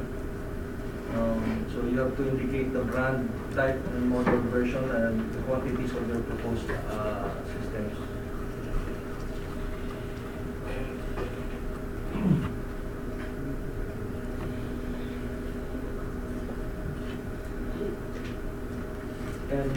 And this is expected to be inside your financial bid.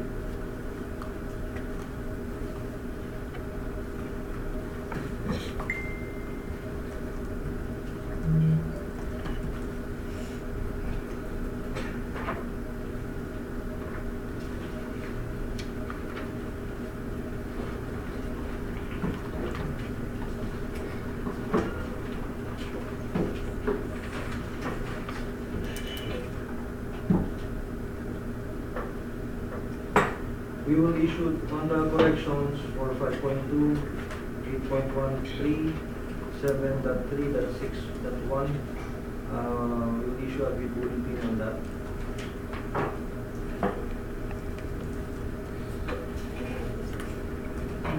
Any question on the technical?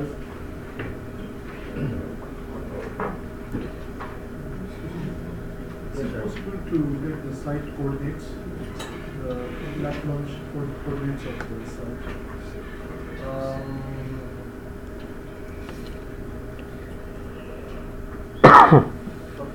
Excuse me.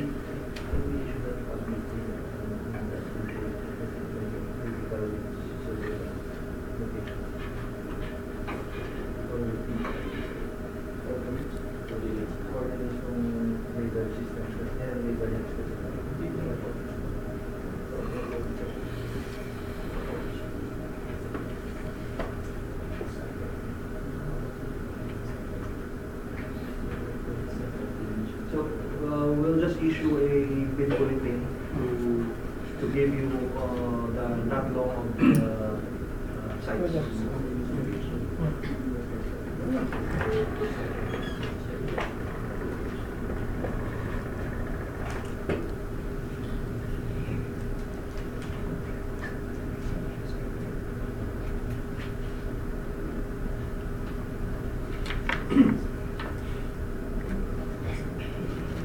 Okay, one question for the Third question. In the technical specification, it says comply, and then there's another paragraph says will supply. What shall we put as an entry? Is it comply or will supply?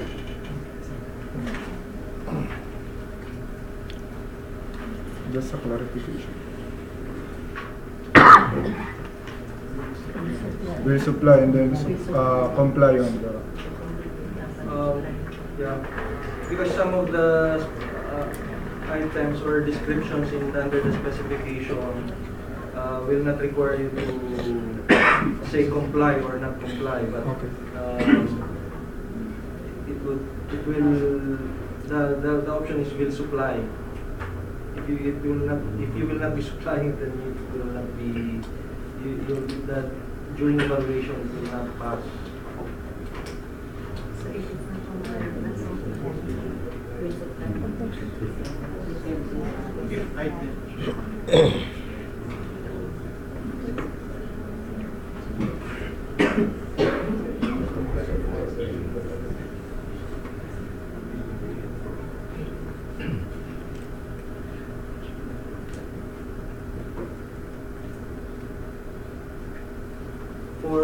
For the, because this is the standard table you will be using, 1, 2, 3, 4, 4 columns, section, specification, compliance statement, and reference to support statement, and you also have to indicate the page number where we can find the value, let's say, for certain performance characteristic. You have to indicate the page number of the document.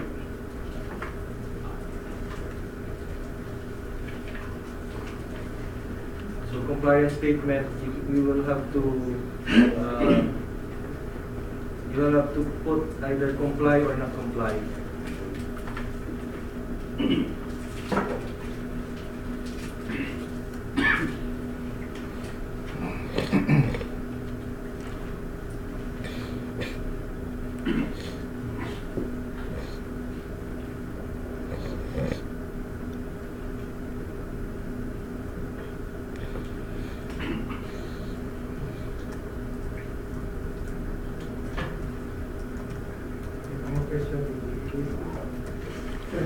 While we're looking for answers to the integration issues, can we ask for an extension of 30 days?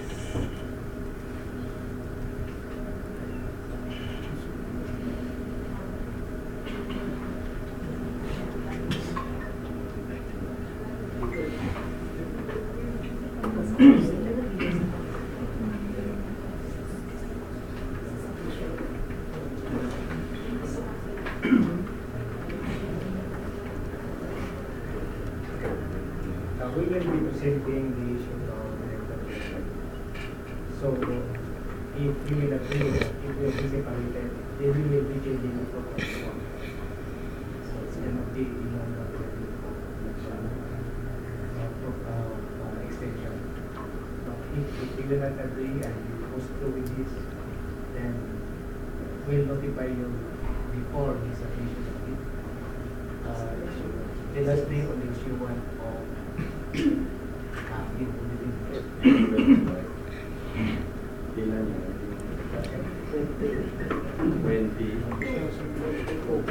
we have a commitment also, regional commitment.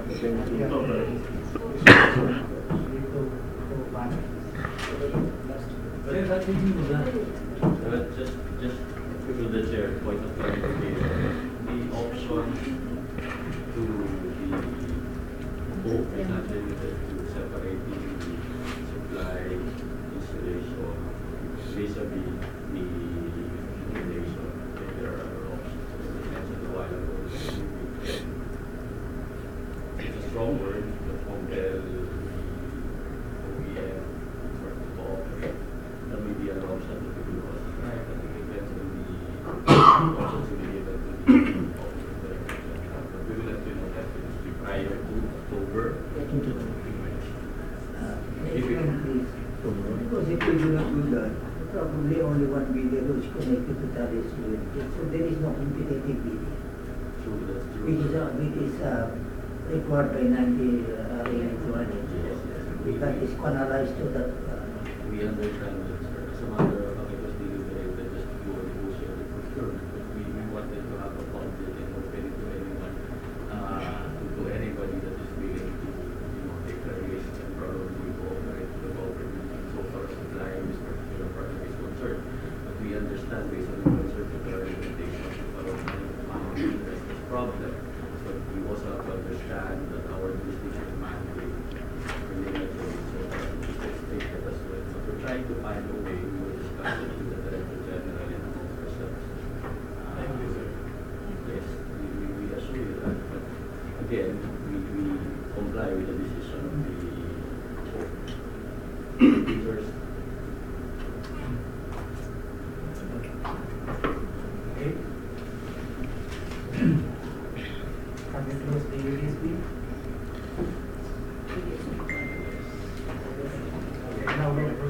ILS.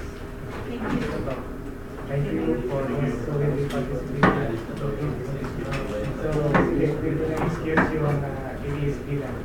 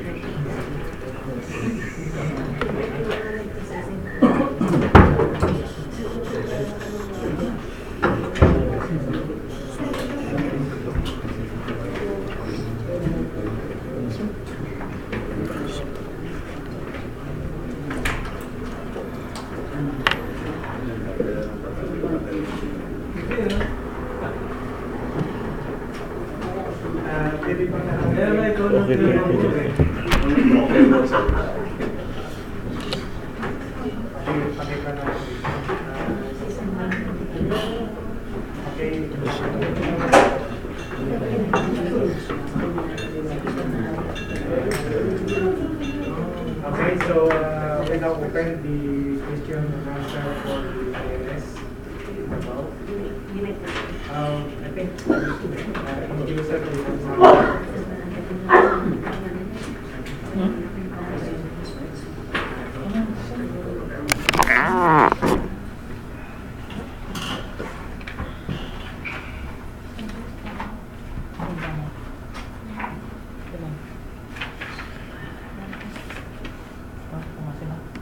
So for Davao replacement of ILS, we require for the replacement of the both runways 05 and 23,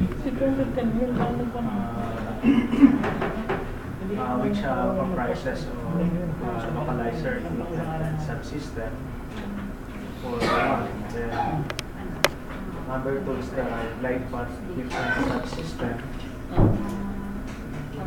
And number 3 is the IDME equipment subsystem. Then item number 4 is the system monitoring and control equipment. Then 5 localizer and glide path equipment, shelter and auxiliaries. Then we need the spare parts for item number 6. Then test equipments, site works for the new power line, training and path, and training with the factory acceptance test.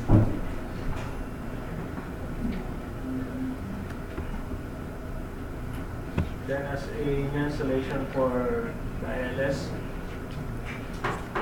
we require the commissioner and flight check, then ILS warranty for item number 11.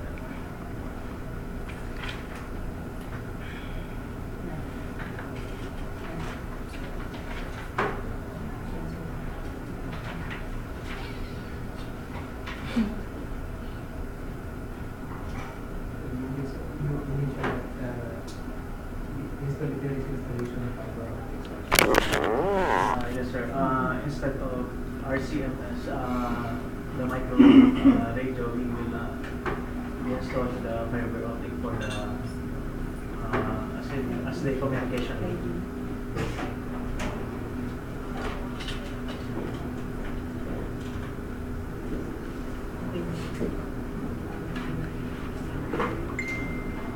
Mr. Chair, with regards to the size of the shelter, do you have a specific size?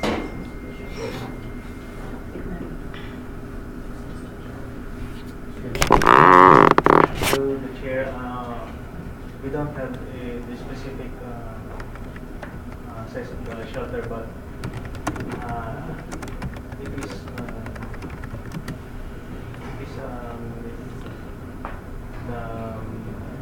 the standard, the recommended standard.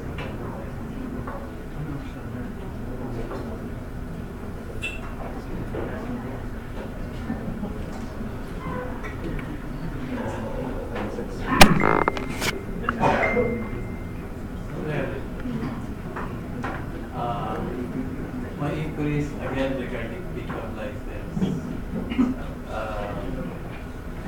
In the requirement, there is a specialization requirement in electrical engineering. Can this be changed to air navigation facility? Considering the complexity again of the work to be done. In the same manner, when in previous bidding, if it is AFL, you require specialization in the area. In this case, since it is instrument landing system, the specialization should be air navigation facility as a requirement. Again, it is for the public safety that only experienced contractor should be allowed to handle this kind of project. Just like Evercall, they're very specialized. Magkaiba kasi ang radio in AFM kaya Okay, I think we need to show the what is the requirement. that's one.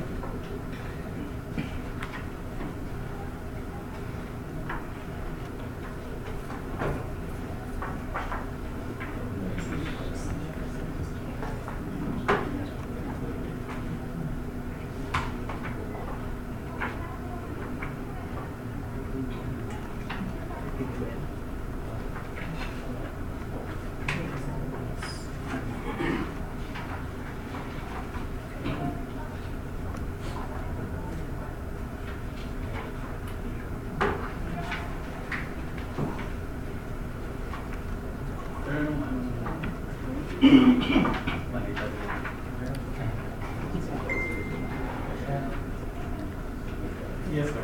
That's item 8.2.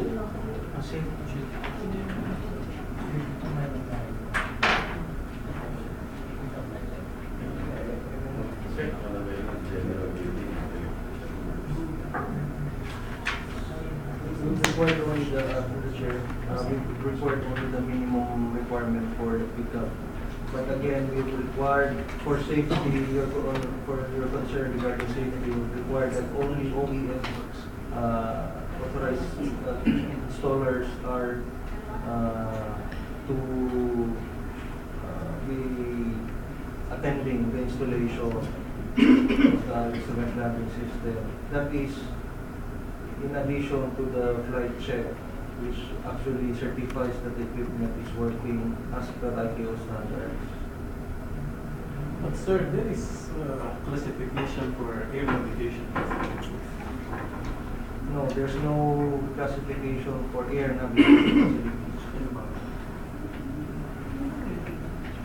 The specialty of, with due respect, the specialty of my colleague here is air navigation facility. There's no specialty for pickup for air navigation. Navigation there is. But no air navigation. Navigation facility, actually. I stand corrected, navigation facility. Why not make use of it for this specification? So it's more complex.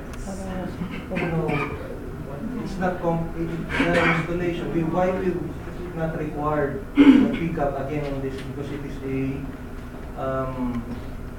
under requirement.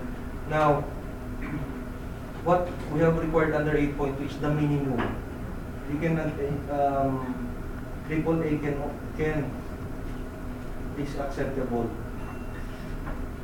You are AAA, right? What they're saying is actually, if I understand correctly, the specialization of a pickup to navigation. As you say, there is such a thing, right? Yes. What is the word when you say navigation? When you're a specialized entity with pickup or navigation, what does it entail?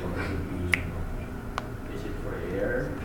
Kasi navigation is a lot of things. It could be air, maritime. Mostly sir, for air. Mostly. Yes. It's commonly used. Navigation is Kasi you're saying that this is, kasi may ang sinasabi, I understand, minsan talagang specialized yung hinihingi because especially for air navigation service because this is a highly technical and highly specialized service, right? So, you know, if you do it in one aspect, maybe if there is a point, we do it in other aspects. But I'm just not so sure about yung navigation because I don't know what's the particular category. Does it apply to this particular project? O baka naman mag-broaden pala, no? Kasi if you say navigation, I just want to understand. Kasi hindi ako familiar din sa concept. I forgive my ignorance. I don't know kung ano yung sinasabi. So you're saying na I'm sure minimum yung So if you navigation specialty, we will be limiting only. Kasi ang worry ko naman, it's okay for us to be technical if it's really for the sake of being technical, right? But if it's just going to limit those that can participate, yun yung inaano natin, iwasan natin. But if it is for the purpose of safety, we make sure that it is for the best interest of the CAAP, then why not consider that? But you have to explain to us what is that, and they have to research that also. So because right now, I'm just one member, this representation likely side with the end user on this. That's it. You can explain to us further. I want to learn more about that. Kasi ang dami natin air navigation na i-procure. Might as well use a template that we can probably, yes ma'am, I assume you're from Everton. Sir, may request 30 days extensions for submittal. Layo na mo, hindi ka compliant, ano pa kailangan namin. Kasi preparation ng documents, kasi mag-cover yun. Okay, we're still discussing. Balik tayo dun sa issue. Instead of requiring official license, I think they require a 50% experience. I think that will make a difference. So you're requiring the bidder should have a project. Sir Arnold, Supply delivery Sir Arnold, if I may. In the contractor's license, it's clearly stated that the other classifications include mechanical work, communication facilities, air navigation facilities. So, all intended purposes, there is a classification under PICAP. It's catering to air navigation. Question is, how are you qualified as a navigation, having a pickup license for navigation? Are you qualified? Why are we qualified? How?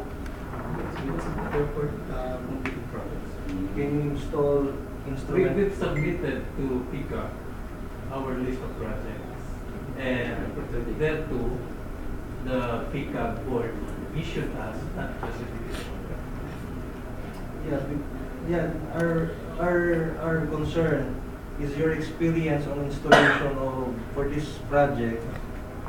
Your experience in ILS and DBO. Oh yes, sir. We have tremendous experiences when it comes to ILS and DBO. We're not contesting that. But that's the reason why we were issued such certification. We're not classification. We're not. We don't know how you were qualified to have that pickup navigation. You better ask PICAP. They issued us this type of classification. This is why. As if you're questioning our credibility, why we were issued air navigation facilities. Sorry, Mr. Chair. Sorry, sir. What will be required is only the minimum. The minimum is pickup small B size range. Because we have already protected of the quality of work, because we've required that the one will be installing is an OEM authorized person. And the similar contracts for the bidder, they should have an experience on ILS and DBOR. And or DBOR. So if you have DBOR experience, ILS experience, you comply with the requirement. Anyway, how many prospective bidders are in attendance today for ILS?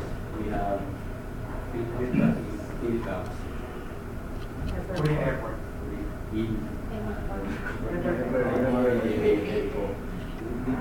Can we get the comments on that? Because for me, this is really an important discussion. About the pickup license. What is the pleasure of the voltage from the other phone? 30 days Yes, sir. I'm Hilagiliano from Advanced Security and Safety Solutions. Maybe putting in additional requirement or increasing the minimum requirement for the pickup license is a restrictive provision. Anyway, the government, the people of the Philippines is protected because you are requiring that the bidder has a completed single language quotas which is at least equal to 50%. So there's no question about the credibility of the prospective bidder. And we are not also discrediting the better bidder if they have a higher pickup. It doesn't mean that you have a higher category pickup would look down on a small pickup license. Thank you, sir. Comment, may comment. No comment. Sir, they know, sir. We put it in that. And I have to comment on that. There must be a reason why pickup issuing the type of category of license. There must be a reason. Otherwise, the pickup people believe that it's useless. They will not issue that kind of category.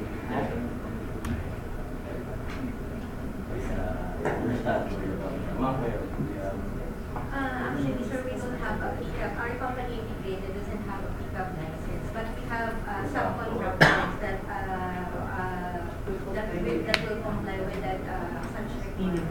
But if you will require the air navigation facilities, it will limit the participation of the bidder to only company who has that kind of special. We are requiring pickup license because there is civil aspect. And when you say civil aspect, what are the components of the civil aspect? Can you detail further so that we understand? If it's technical, then maybe we consider. But if it's a basic installation or what, ano ba yung coverage nun, sir? Kasi dati, I understand, we don't even require, diba? There was a time when I actually pick up. Tapos dinagdag. So, okay, dahil end user, installation is okay. So, what is the coverage? Sir, for the coverage, that is on the item number 8, is the provision of the new power line, which is the electric and the communication link between the RCMS going to the... May excavation. Yes, it's an ancillaries and other ones. Pag may excavation, sir, pag may excavation, may civil works, may kailangan din talaga ng pickup kahit hindi kasi siya, excavation, civil works. Kahit good siya. Ano pa? Mas ano pa siya, mas less restrictive. Yes. Kasi sila, wala pala silang pickup, pero magkukontract po sila. But if you put it there, I just want to understand, Mr. Chair, there is really a purpose to putting that. I mean, if it's just, you put it there just to label and to probably add additional layer of whatnot for our suppliers. But you're saying it's a mix. Kasi matagal ng issue to eh. Kasi sinasabi natin pag ito mix siya, may civil works, may goods, that's why the end user or the procuring entity is given the discretion to classify it whether as a good or otherwise. Anyway. Sir, if you don't have pickup, di kailangan mag-apply ka para makasali. Wala na kami pick-up. Hindi, yung ibang procuring entity, yung ibang bidder, pag walang pickup, mag-apply ka ng dalawang pickup para makasali. Since that is your requirement. So, kailangan... Ang issue dito. Sige na. Ang issue, yung pick-up license na rin nilikutan natin. Ang sinasuggest Yung iba kasi sir, walang sinasuggest na rin Kailangan, sabi nga mag-pick-up sa saan. Let's yung pick-up. Hindi. It is an ongoing debate whether to require pickup license or not. Anyway, sir, ang pick-up naman talaga is for more on infra. But there are also categories for communications, electronics, and the likes. And for the safety naman, kung talaga tinitingnan ng end user, yung quality ng workmanship, dire-require nyo naman na it should be the OEM manufacturer who shall install. So, that's enough. Rather than a company having a pickup license na ang mag-i-install, yung local na wala namang training or nire-train lang. So, what's the quality then? So, we would rather tanggalin na lang natin yung pickup. To be fair with everybody. Maybe that's the discretion of the end user. Yan siguro. Masarap lang pag-usapan. Yan siguro. Yes, sir. We agree with that, sir. Okay, anyway, let's move on. Kung meron pang other questions. Meron pang... Malamig dito eh. May extension ba? Ulitin na lang ang Kasi kaya, we have prepared a letter. We submit this to the sample na ng questions. Ang apa naman, 40 days eh. Sa invitation to bid, page 4, bidders shall provide proof, that is the certification issued by airport authority, that the offered equipment have been installed in international airports from 3 different countries other than the country of origin. Posible ba sir kung dalawang countries lang, or we stick to the 3 countries? Kasi kung na-install naman ito sa ibang countries na meron talagang is passed through ICAO or ICAO standards, tapos specifications pa ng FAA, so pass siya sa dalawang international airports. Pwede ba yan instead of the 3 that is required? Submit na lang siguro yung request na yan. Meron pa mga iba ito sa technical specifications on 2.1.3.11 until 2.3. Ito ang question, sir. Is there a reflecting path in the existing place? Yes, sir. There is. Okay. So yun lang. Kasi if not, will you require the contract? So, meron ka na? Okay. But we also specify that if there is a need to improve the existing reflective plate, we can do so. Pwede ba, sir?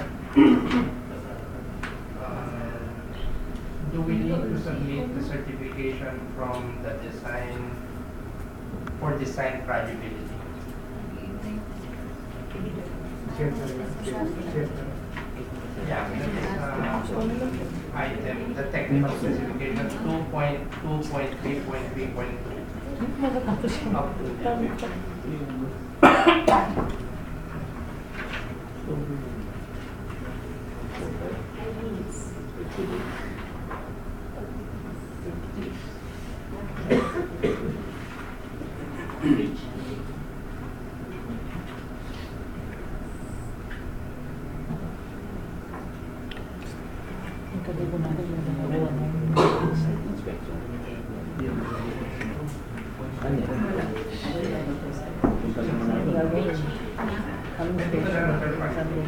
Sana na lang mag-grade ko, submit na lang ang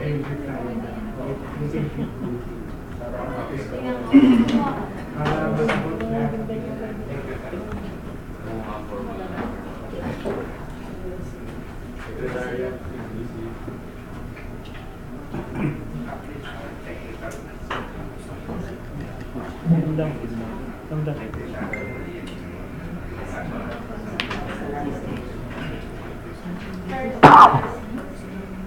One last question. Sir, on the data sheet, page 38, under 8.1.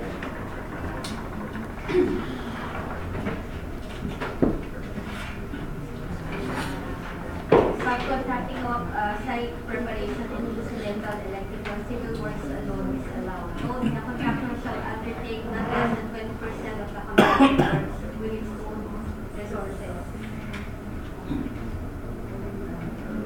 Yes. Concert to submit yan during the bid opening.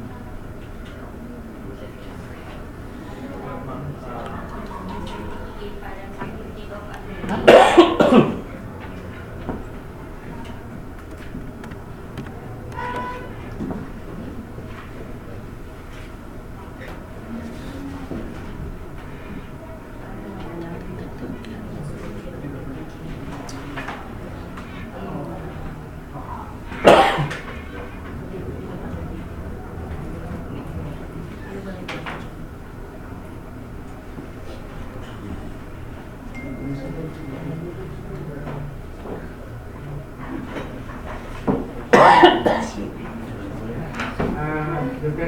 Sige, pwede mong isabit nyo na lang para matapos natin.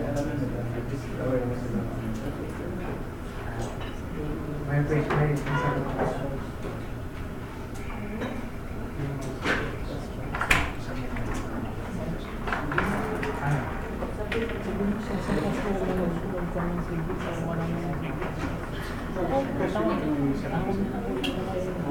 Issue naman ang bulletin yung sa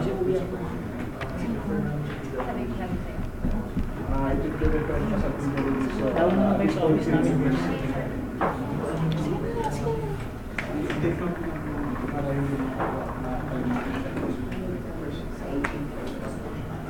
Okay, may question ka? Technical question? Sir, sana lang. Point of clarification. Kasi before you issue the bidding documents to one, in the bidding documents, technically, you issued you recommended and issued a classification with navigational facilities special. This is what we are looking for, this kind of classification. So kung bago-bago ngayon electrical before, he said, in general engineering work specification with navigational facilities special. Sabi. This is butuan.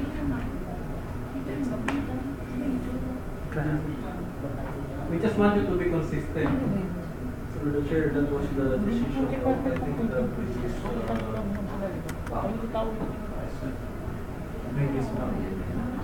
So in the term of reference, submitted by the is not.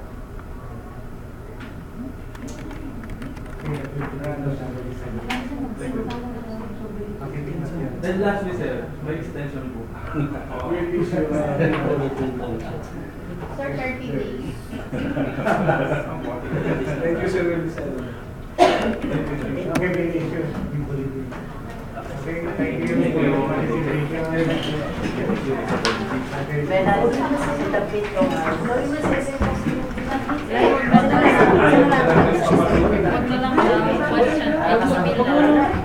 Patawagin na lang sa opisina, huwag na Meron ba? May SM Castro isa. Okay, sige. Matawagin mo na. Usual.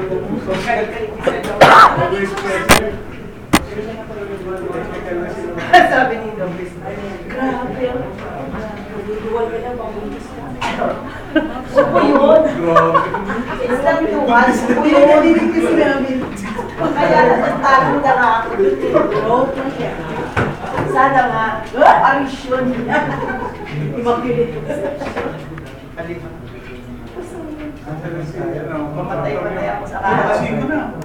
Ito pa yung Sir Jopet. Favorite natin kontaktor. Sir Jopet. You're so galing. Okay. Ay, nasok na sila doon. Kalibo ka to, kalibo. Opo. Yung Hindi na pati nagsisir. Halika na. Yan sa harap ko yan. Parang mabilis. Wala eh. Magandang hapon. Anong name ninyo and company? Stay kami. Private photo, private. Ano naman yung question na agad. Alam na rin yan. Oh, yeah, it's first failure and last.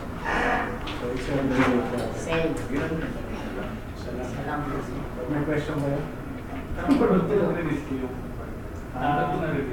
Failure. Hindi po basta yung video.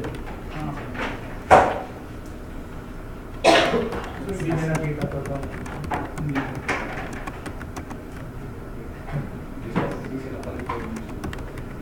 Nakabili na kayo ng videos? Hindi kami nakita ng content. Explain ka. Sige, pala siguro short lang na Saan nga? sa eligibility siguro hindi na. Eligibility? Hindi na. Isado nyo na yun po yan. Introduction na lang. Kaya legal ka na lang. Introduction sa Tapos sumawag na lang ko yun.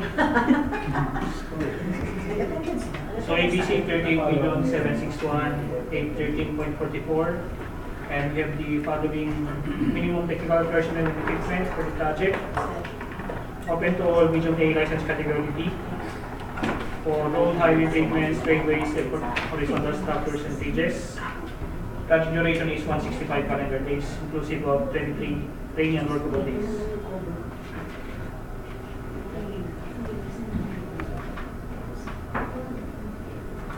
So scope of work, excavation and disposal from stations -080 to 2 plus 590.32. So excavation natin yan, embankment, ganoon din yung stationing natin.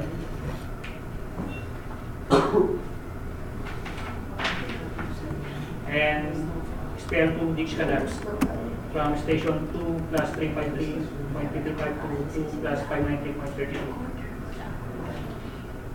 So, ang pa natin dito is street grade correction lang. So, yun yung parang item of work natin for the excavation disposal ng bank. So, questions na. Hindi ka naman galing ako. Yung cellphone mo sa Dulang Delta cellphone. Ito, Delta cellphone, stop house and service vehicle. So yung stop house natin is for 5.5 months. And for the service vehicle, 90 calendar days.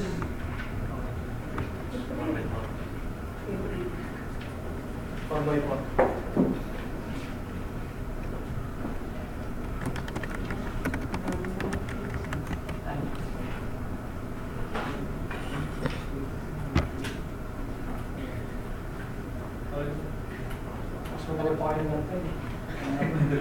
Wala na? Tapos na? Okay.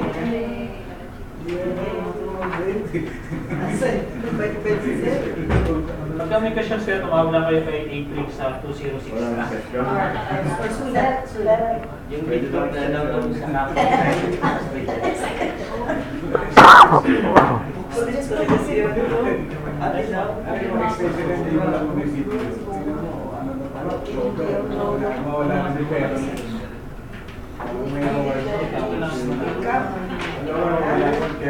Ayaw din sa akin.